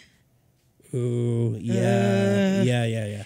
Because it's very different for us to be milling around a place that we're not supposed to be in the middle of the night, and also in getting caught by the Somerville cops, as opposed to a person of color or anyone in a bigger city where they're like, I wouldn't do that in a city, but like we're out in the middle of nowhere in these small towns. I think that's different. But I feel like maybe I shouldn't say that's probably don't do anything bad. Jen has a question, but I want to answer it towards the end. I think it's good for... Okay, just remember to go back to it then, because it's not on my screen, so maybe just kind of mentally bookmark it. So say you're having stuff go on at your house, and you're like, okay, I need to call in and exit, because I think that's the thought that everybody has. Well, then maybe Jen's question is pertinent. How do people contact you? I mean, I know I could just do it here, but I've had a few people ask, and I just tell them to Google NTParanormal. But is there a more direct thing I could say? We have a phone number. I mean, like it specifically us. Yeah, I mean, if you're asking like how to contact us, you can just Google us, and it's usually through email or through the phone number on the website. Those are the two main ways, and it's just tell us what's going on, and we'll get back with you. But say you're having weird stuff happen at your house. I do frequently. To the point you're curious about it, and if you're not an investigator yourself, you probably think in your head, there's got to be somebody I can call that knows more about this. Like I've seen Ghostbusters. I've seen what are any of the other movies with the funny investigators that come in? The Conjuring, all those types of movies. Poltergeist. Yeah. So it's out there in the zeitgeist that there are experts or professionals, and you can call them. And then all of a sudden, if you just Google ghost hunter online, or you just Google paranormal investigator, you're gonna get like 50 results, like right off the bat. There's 50 teams in Fort Worth alone. By the way, we're based out of Fort Worth, Texas. How do you vet that as somebody that's the person? Because I'm not, obviously call us, we're great, but say we're not in your area, right? How would you, now that you're more experienced as an investigator, how would you vet a potential investigator coming into your home? What are the key things you look for? What are the things you ask? You know, I don't know, because I never thought of having a stranger do it. Every time something happened, I was like, oh, I better go buy a recorder.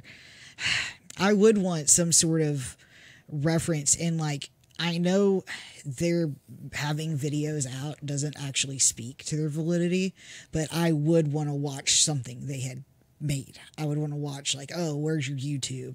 That is a good point. That does bring a purpose to posting your stuff online, because for a long time we didn't. Mm-hmm. And it's when we posted it up there that we were like official or whatever. But I guess that just does speak to there's a purpose of making some of those videos, and not just to get hits, but to have a body of work where somebody can look how you operate. Yeah, that's what people can know. How do they behave on a site? Like, are they like us, where we're goofing around and cussing and freaking out every little thing? Are they like Zach Baggins? Are they getting possessed? I say, are they throwing around religious rhetoric that I don't agree with? Are they using psychics? Or are they not using the religious rhetoric I want? Are they using psychics? Like, how do they act? What are they doing? Like, that is a good point you bring that up, because that wasn't in like my pre-headcanon for how that conversation would go. I wouldn't think, oh, go watch their videos, because that's, in my head, that's like the almost the least important thing. I don't think to me, but because it doesn't prove anything to me. That's what I'm saying, is like, it doesn't prove anything, but it does show at least who they are as people while a camera's on them. Right. And it's going to show you some of their methodology and how they think, or at least how they want to present cases. Yeah. Are they taking cases seriously, or are they doing cases for fun? So actually, you bring up a really good point there at looking at the video. And immediately I was saying it's a double-edged sword, because it is a presentation. Like, it's meant to be entertaining to some extent.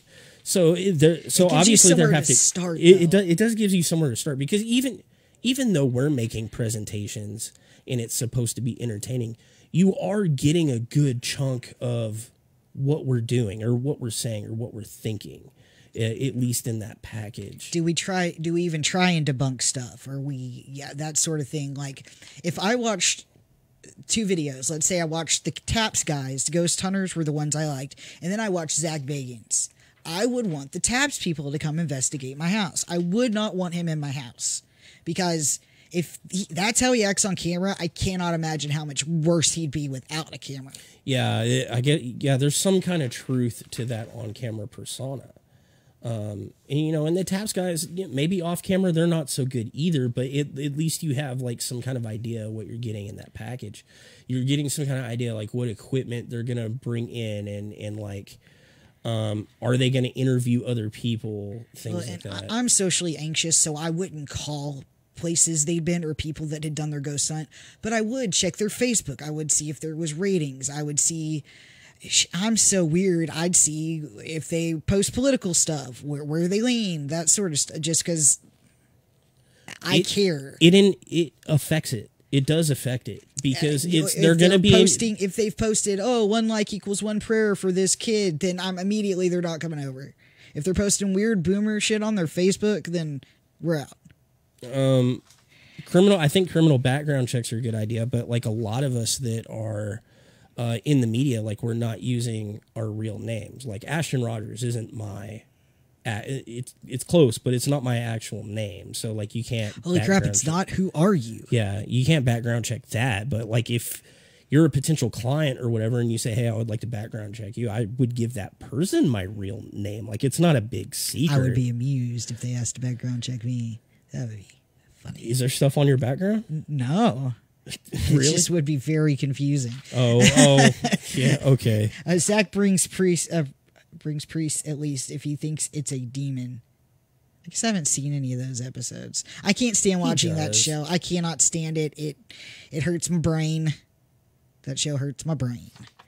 But then again, Ghost Hunters were what got me into like trying to do this, so maybe that's why I'm so loyal to this. Would you contact other groups to find out how they talk about other groups? Because I find that in our community is very interesting. Me, absolutely not, because I can't make a phone call without wanting to cry. So. Well, you could send them an email or a text or whatever. We're all online, like everything. No one's calling me. By the way, if I get a phone call from somebody wanting an investigation, we assume something's very wrong. No, I assume that person is insane, because nobody does that. But the last like 3 or 4 investigations that came our way, I referred to other groups. Emilio just made a really good point about Zach Bagans and how he watched the Alton Bridge episode and now we can't trust him. That's At least he doesn't tell you to burn family photos in Disney movies. This one did.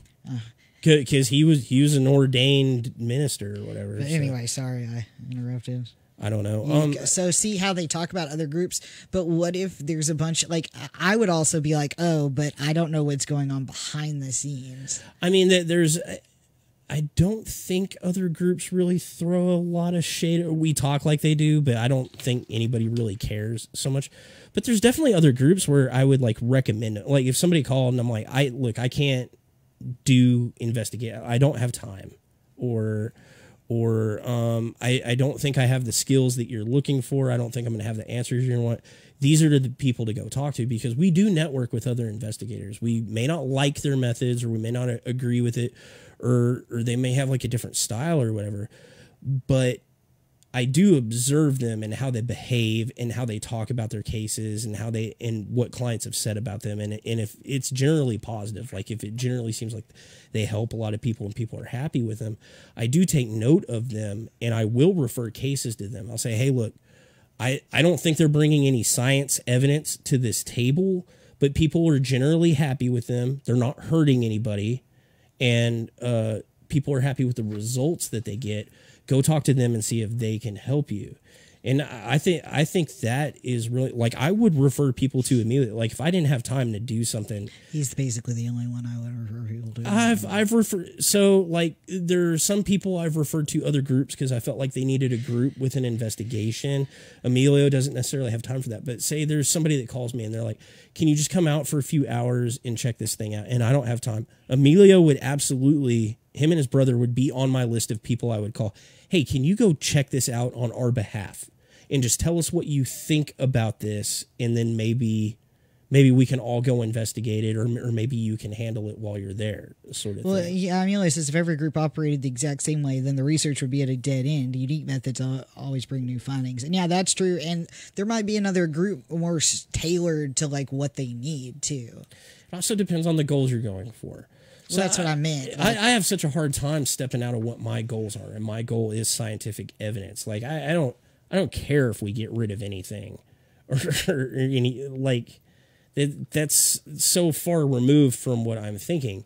But that's not the goal of every other group. They're not trying to find proof. They're trying to find evidence, and there might be a group that's better tailored to whatever the thing going on is. So what's a red flag though? Like what would you consider a red flag when vetting an investigator?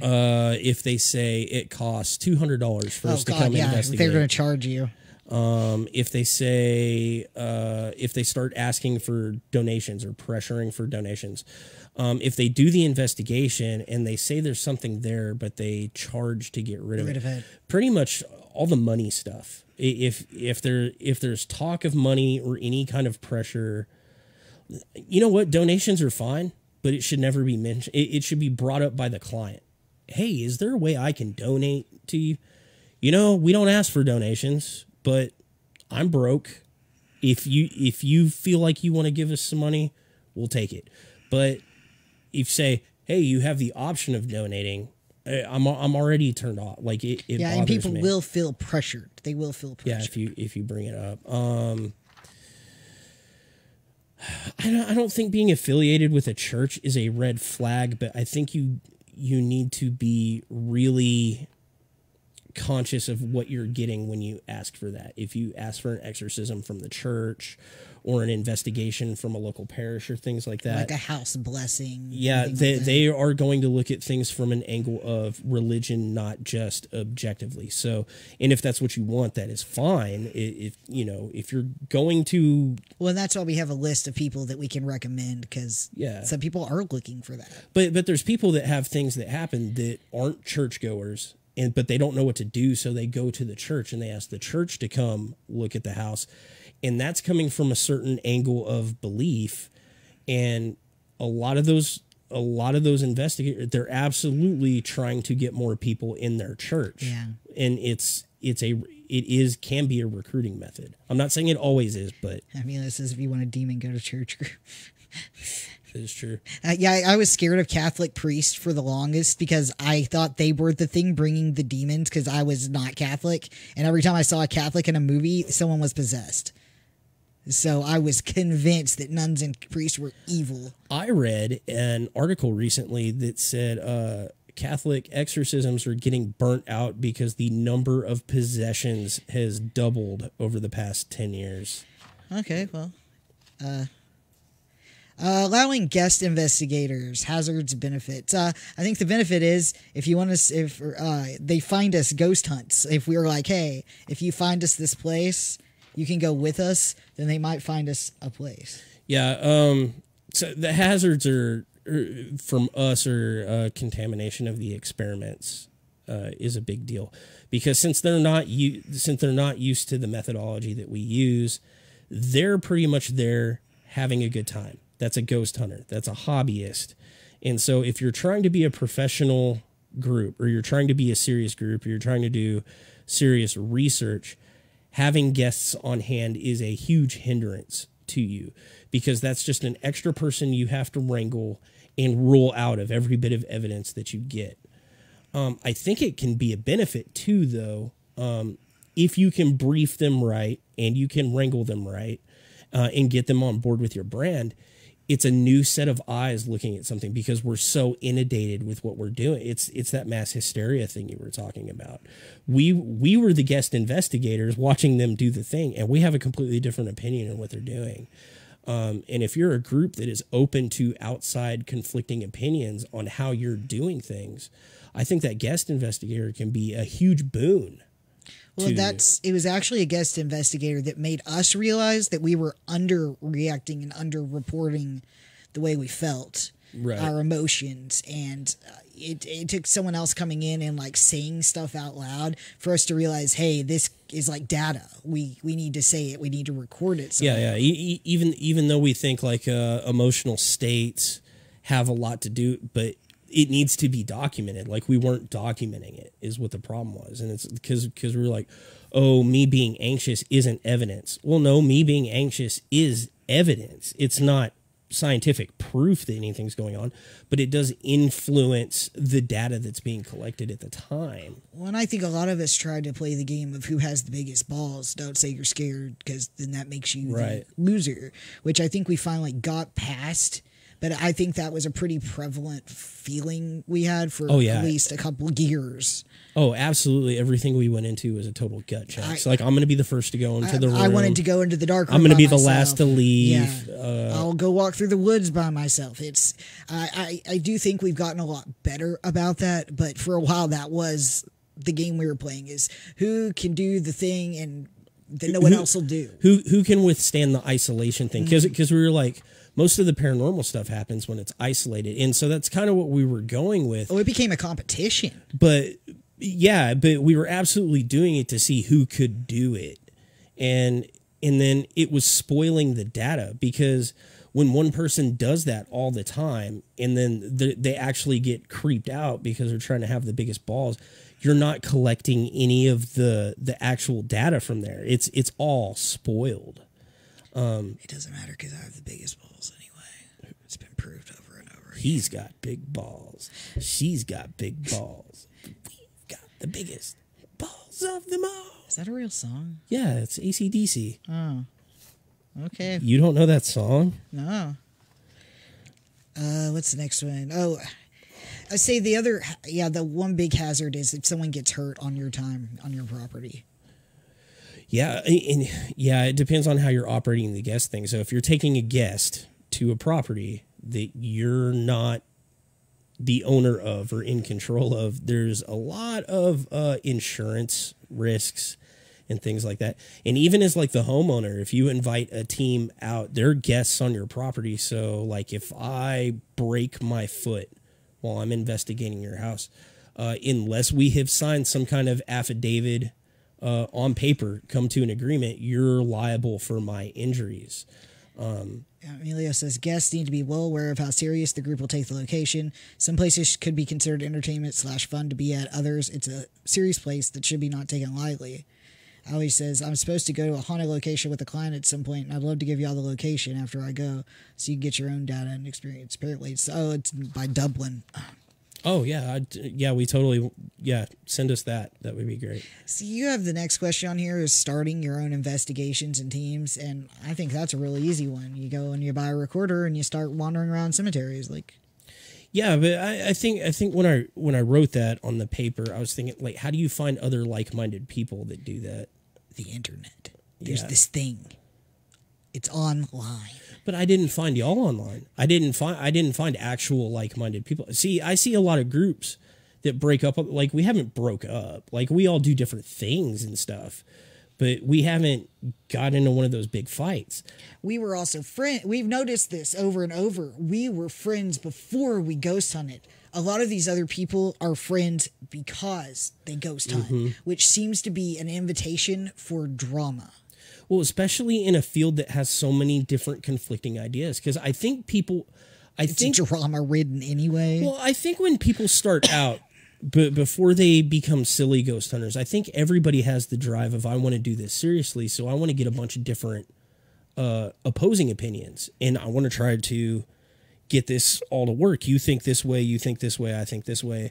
And I think it starts with the best of intentions, but then they get into it, and it is a hobby. It is a pastime you go do. It's just like playing video games or anything like that, because it's just going to these like historical sites and shit. And I think people get on each other's nerves because they try to force these relationships, and no one's getting paid for it. So it's not even like, oh, I'm here at my job, I just have to work with this person. You absolutely have, in this field, you have to like the people you're working with, 100%. Because Catherine says beliefs clash, you end up infighting. But yeah, you're right. I mean, if we were all getting paid, like if this was a job, I really wouldn't care if me and you got along, because I'd be like, it's a paycheck.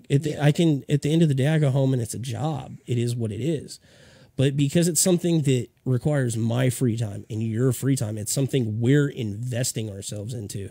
So if you don't like the asshole that's riding there with you, why are you doing it? And I think people hit that realization at some point, and it starts drama. So I think when you're starting, like, how do you find the right people? I think you need to find like-minded people. Well, that's Emilio says it's easy if you just find ghosts to find like-minded people. But if you're more logical, then most people annoy you. It is true that, yeah, I have a hard time with it. So we need like a farmers only for ghost hunting. You don't have to be lonely at hunters only. Suddenly there's just Tinder profiles. I'm not on here to get laid. I'm on here to find someone to ghost hunt this abandoned asylum with me. We should do it. We should market it. It should be like Tinder, but it's haunted locations. Like you swipe, no. Ooh, yes, I do want to go to a hospital. Well, here's what I do. And if people match, then you can meet up and go there. Instead of making friends with people because I'm ghost hunting, I force my friends to ghost hunt. I already have friends. I've just got to make them convinced that they want to do this too. And look, it worked out for me really well. Yeah, we got where to start, how to network. I think the best way to network is, like you said, online, but probably go to Paracons. That's the best way to network. Places to start, though. Randomly go to haunted places at night, like Alton Bridge, and you will find a ghost hunter. They just hang out there. It's true. But how do you know what the haunted places are? And that's what I mean, like where to start. So we said we don't want you to B&E. We don't want you breaking and entering. So where do you start? Well, fortunately, ghost hunting's got more popular. You can just pay to do it. Go online. It sucks. Start at those places. Like when they're like, hey, come check out Haunted Hill House, or come check out the Alton Bridge tour, and things like that. Go do them. Go do them. Start at small local museums. Like Cleburne has the Leyland Museum. Start at a small local museum. The person behind the counter probably isn't getting paid a lot. They're probably there because they're passionate about town's history. Well, yeah, but you're talking about finding investigations. Well, I'm talking about Hood County Jail. Yeah. Like, they're going to know, hey, if you pay $20, $50, you can do this little spot, see if you like it without having to lay out $400. Yeah, absolutely. Sleepy towns that have historical monuments are the best places to go, especially if they have like those little museums. Those are perfect. Because if you just go talk to the person and make friends with them, they'll at least put you in the right direction. Because somebody has asked, is this place haunted? There's a lot of old stuff here.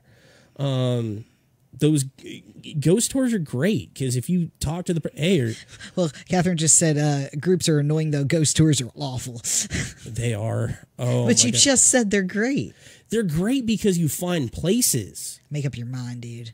No, the tour is bad. Like for ghost hunting, like you get the history of the place and you get to see like 20 places all rapid fire. And then you go back to those places outside of the tour and you're like, hey, I heard this place is haunted. And they're like, oh, yeah, my Uncle Jimmy saw a ghost in the bathroom. Hey, can I ghost hunt this place? Like, that's how you find places. Yeah. If you don't want to, like, if you have money, there's the big expensive ones. Oh, yeah, yeah. You can just pay to go do a ghost hunt. And they'll bring out teams. We do it. I mean, we have done it. Where if you pay this amount, you can come out to Needful Things and we'll do the thing. But, you know, unfortunately, the person that was running that wanted a whole bunch of money for it and then wanted us to, like, host the deal, and nobody wanted to pay that much money to do it. So sorry, there's so much contamination. These comments are contaminated. Contamination. Yeah, Catherine, like, you're not going to get any real ghost hunting done if you're on a tour with a bunch of other people, but I think it's a good way to find other places to pay that. Like, you could be like, hey, I'll give you $20 if you let me, you know, ghost hunt here for a couple hours. I'm sure a lot of people would be open to that. Yeah, getting close to wrapping up. So kind of like talking it through.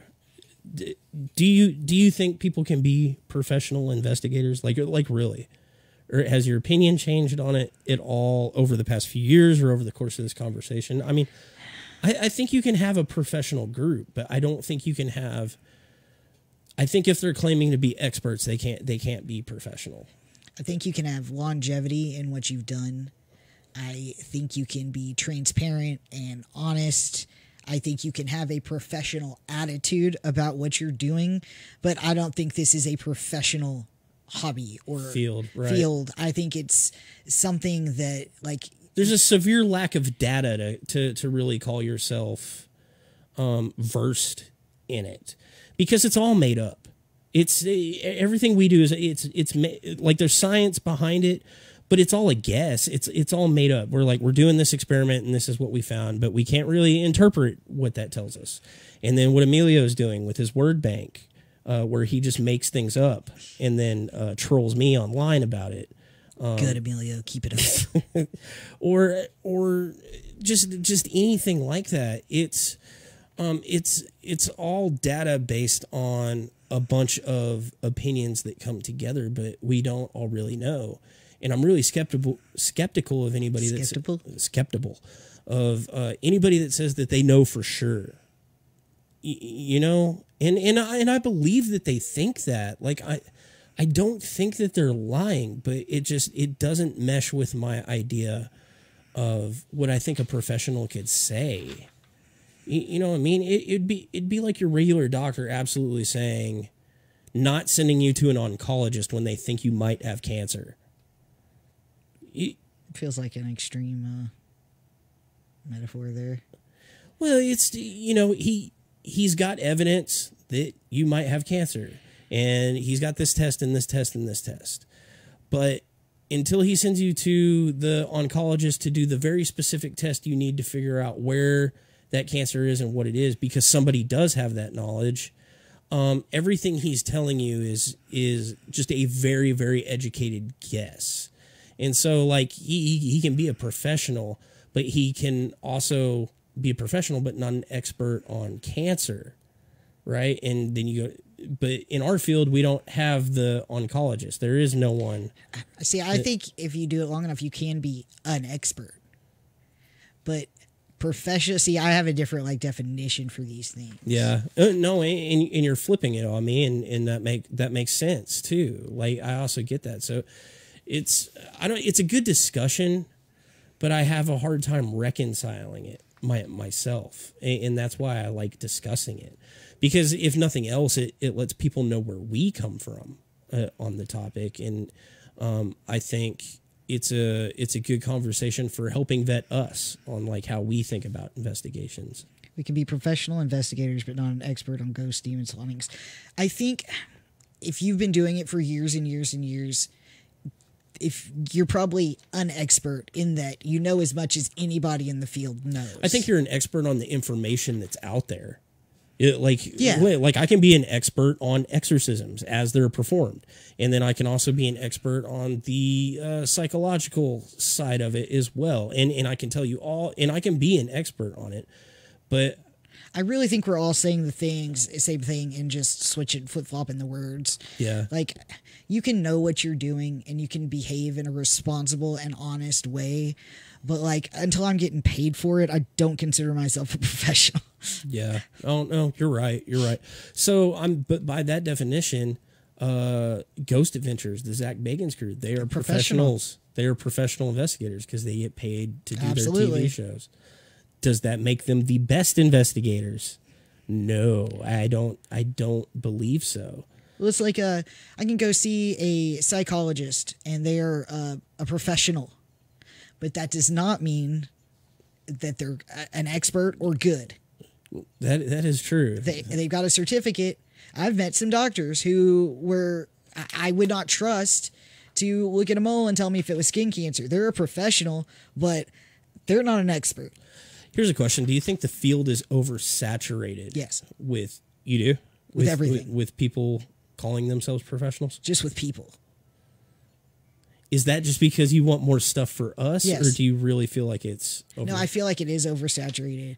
I feel like the ice cream man is driving by, and I can't. Yes. I love this podcast. Let's go by the ice cream where it's got Sonic with the dead gumball eyes. I feel like somebody is going to go, okay, the ice cream man's going by now, and then they'll triangulate our location based on that. Just come murder us. Yeah, like we're going to get swatted now. I think it's saturated with people because I think people are doing stuff like going out and tearing stuff up.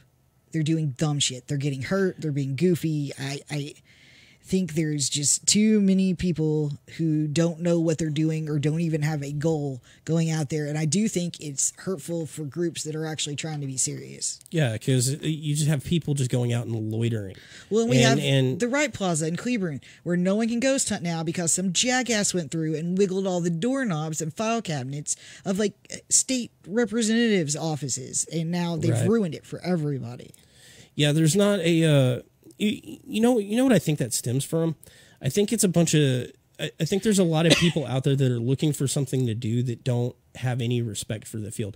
And I'm not saying the field's not silly. There's a lot of us that like believe in Bigfoot and ghosts and UFOs, and we say crazy things like, I think alternate dimensions are overlapping on each other. It's silly, but it's earnest. We believe these things in earnest. It's to be commended. Well, the problem is anybody that's listening to this might easily lump me in with somebody that's a QAnon follower or somebody that believes that we didn't go to the moon, right? We're in with the conspiracy theory people. Moon landing.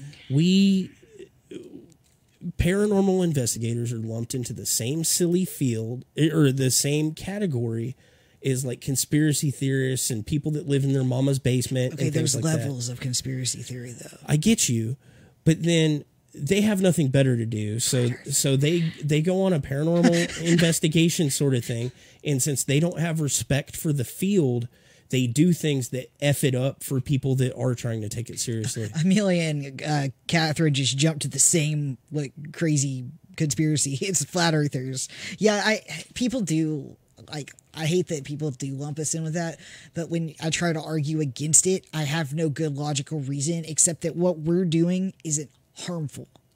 And believing that there's a flat earth and spreading propaganda or believing in QAnon and spreading that propaganda is absolutely, objectively harmful.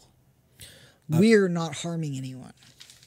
Well, and I feel like we're not just doing YouTube research either. Like flat earthers are like, oh, well, this dude on YouTube said this thing. And I think a lot of the people that ruin it for the serious investigators did that. They're like, oh, this dude on YouTube said this thing, blah, blah, blah, and it makes it silly. But we're actually going out and trying to like apply some kind of theory. I mean, even if you don't do it the way we do it, and you just go out with an EMF detector, and or you use a Ouija board somewhere, and you're not screwing places up. You know, you're not ruining it for everybody else. You're investigating. You're naturally being curious. Like, your methods might not be perfect, but you are being curious. You are doing the process of science and learning in that sense. But when you go and just kick over tombstones and drink beers at the investigation, and you're basically just having a party for the sake of it, and it gets caught on camera, and then the person's property that you did that on is like, man, I'm never doing this again. It ruins it for everybody else, and that's why I think there's an oversaturation or it's too popular. Like, that's the part of it I hate, where it got into the mainstream. That bothers me, because there's like a line. Like, I think it's commendable to be skeptical about everything, but I also think there is something commendable about believing something in earnest if it doesn't hurt anyone else. And I love the idea of just being curious. Like, when we first started doing it, I was scared of it, but I was curious enough to go ahead and try it because I had everybody backing me up at the time. I would never have done this alone. I would never ever have done it alone. I did it at the warehouse, and it kind of freaked me out, and I was okay with it. But then we started like going to the cemeteries and stuff like that. And I would never go spend a night, even with my belief system the way it is and what I think about what we do. I probably wouldn't go hang out in a cemetery at night. And I don't think cemeteries are haunted. I probably would not go sit in any of the places that we've investigated and said aren't haunted, just alone by myself at night. I wouldn't have go sit at a cemetery at night because, by my logic, they're the least haunted places on the planet. But it's that cognitive dissonance. When I'm alone, the logic doesn't matter. Oh no, I get you. It doesn't. I've always liked cemeteries. I'm very weird. I like them too. I liked them when I was a kid too. I like doing the rubbings and stuff like that. But anyway, yeah, I do think there is like something commendable though about like everyone out there believing stuff in earnest. It's the people that are neither here nor there. They're not doing it because they're skeptical and they're trying to prove something, and they're not doing it because they believe. They're doing it because they want to kick over tombstones and act a fool. They're just destructive. It's the oversaturation. Yeah. I don't know, but I feel like TV's oversaturated with it. I feel like every freaking show is a ghost hunting show now. It makes me mad that it misrepresents the people that are doing it. Seriously, Joe Nickel, the Emilios, us, and I mean, we're not even that serious about it, but I feel like it harms us. Where like we can't, like, anytime we loosen up or make a joke, somebody's got some comment online about it. It's like, oh, you're not serious about this. Man, I have invested so much of my life and money into this. Screw you. I am absolutely serious about it. I'm still waiting for my moment that it proves that you get to. I'm still hopeful that I will have that moment. And so, like, that makes me serious. I mean, I still sometimes get creeped out at night and can't sleep. Well, that's because I'm like, bathroom's fucking haunted. I know. Catherine says a lot of people have experiences when they're alone, though. Yeah, well, that's why we try not to be alone. That's specifically why we try to send people off alone. Yeah, it's terrible. But yeah. So that's pretty much the show. But I guess to answer the question, like, if you want to contact us, the best way is either here through the Facebook page, on the website NTParanormal.com. You can go to the contacts page. We have a phone number. I think it's 949-74-GHOST, but it's on our contacts page. It's freaking ridiculous. It's awesome. I think it's great. Oh my god. And yeah, I always answer, and even if we don't like specifically us take your case, we don't turn anybody away. Like, we'll find somebody to take your case, and if you're just dead set, you're like, no, I want you doing it, we're probably more likely to take it because it means you have some kind of like investment in the way we do. Typically the ones that I give out are there's key words in their ask. They're like, we want you to get rid of the ghost. And I'm like, you absolutely did not read the mission statement at all. Where I said 10 times, we don't do that. We don't know how to do that. That's not the goal of what we're doing. We're just coming into your house to document the things that are happening, and then we give that information to you to do something with it. And if it's explainable phenomenon, we will tell you how to reduce those things, because those are that we can help you with. We are over our time. We need to go. Yeah. We're trying to get better at this. We're pretty close. As long as like we're within 5-10 minutes, we're good. We started like 5-10 minutes late anyway. But were there any other questions we needed to address? If you guys got any questions about this episode, anything we do, if we got anything wrong and you want to call us on it, we're usually pretty good about backtracking and saying that we never said that thing. You misunderstood. I said the opposite. Yeah, that's 100% not what we said. Why can't I find that episode online anymore? Don't worry about it. Yeah, check us out, NTParanormal.com. Pretty soon we're going to get this back up on iTunes and all the normal outlets like we normally do. We have been posting to our YouTube page where you can find all our back episodes, things like that, which we're in the process of redoing those better because we can do better now. But hope everybody liked the episode, and be safe this weekend if you're going out hunting for spooky stuff. Don't get caught by people you're not supposed to be caught by, or go through legitimate channels. The air quotes again, because this is the air quotes episode. They're all the air quotes episode. All right, let me just click this little thing, and everybody have a good weekend.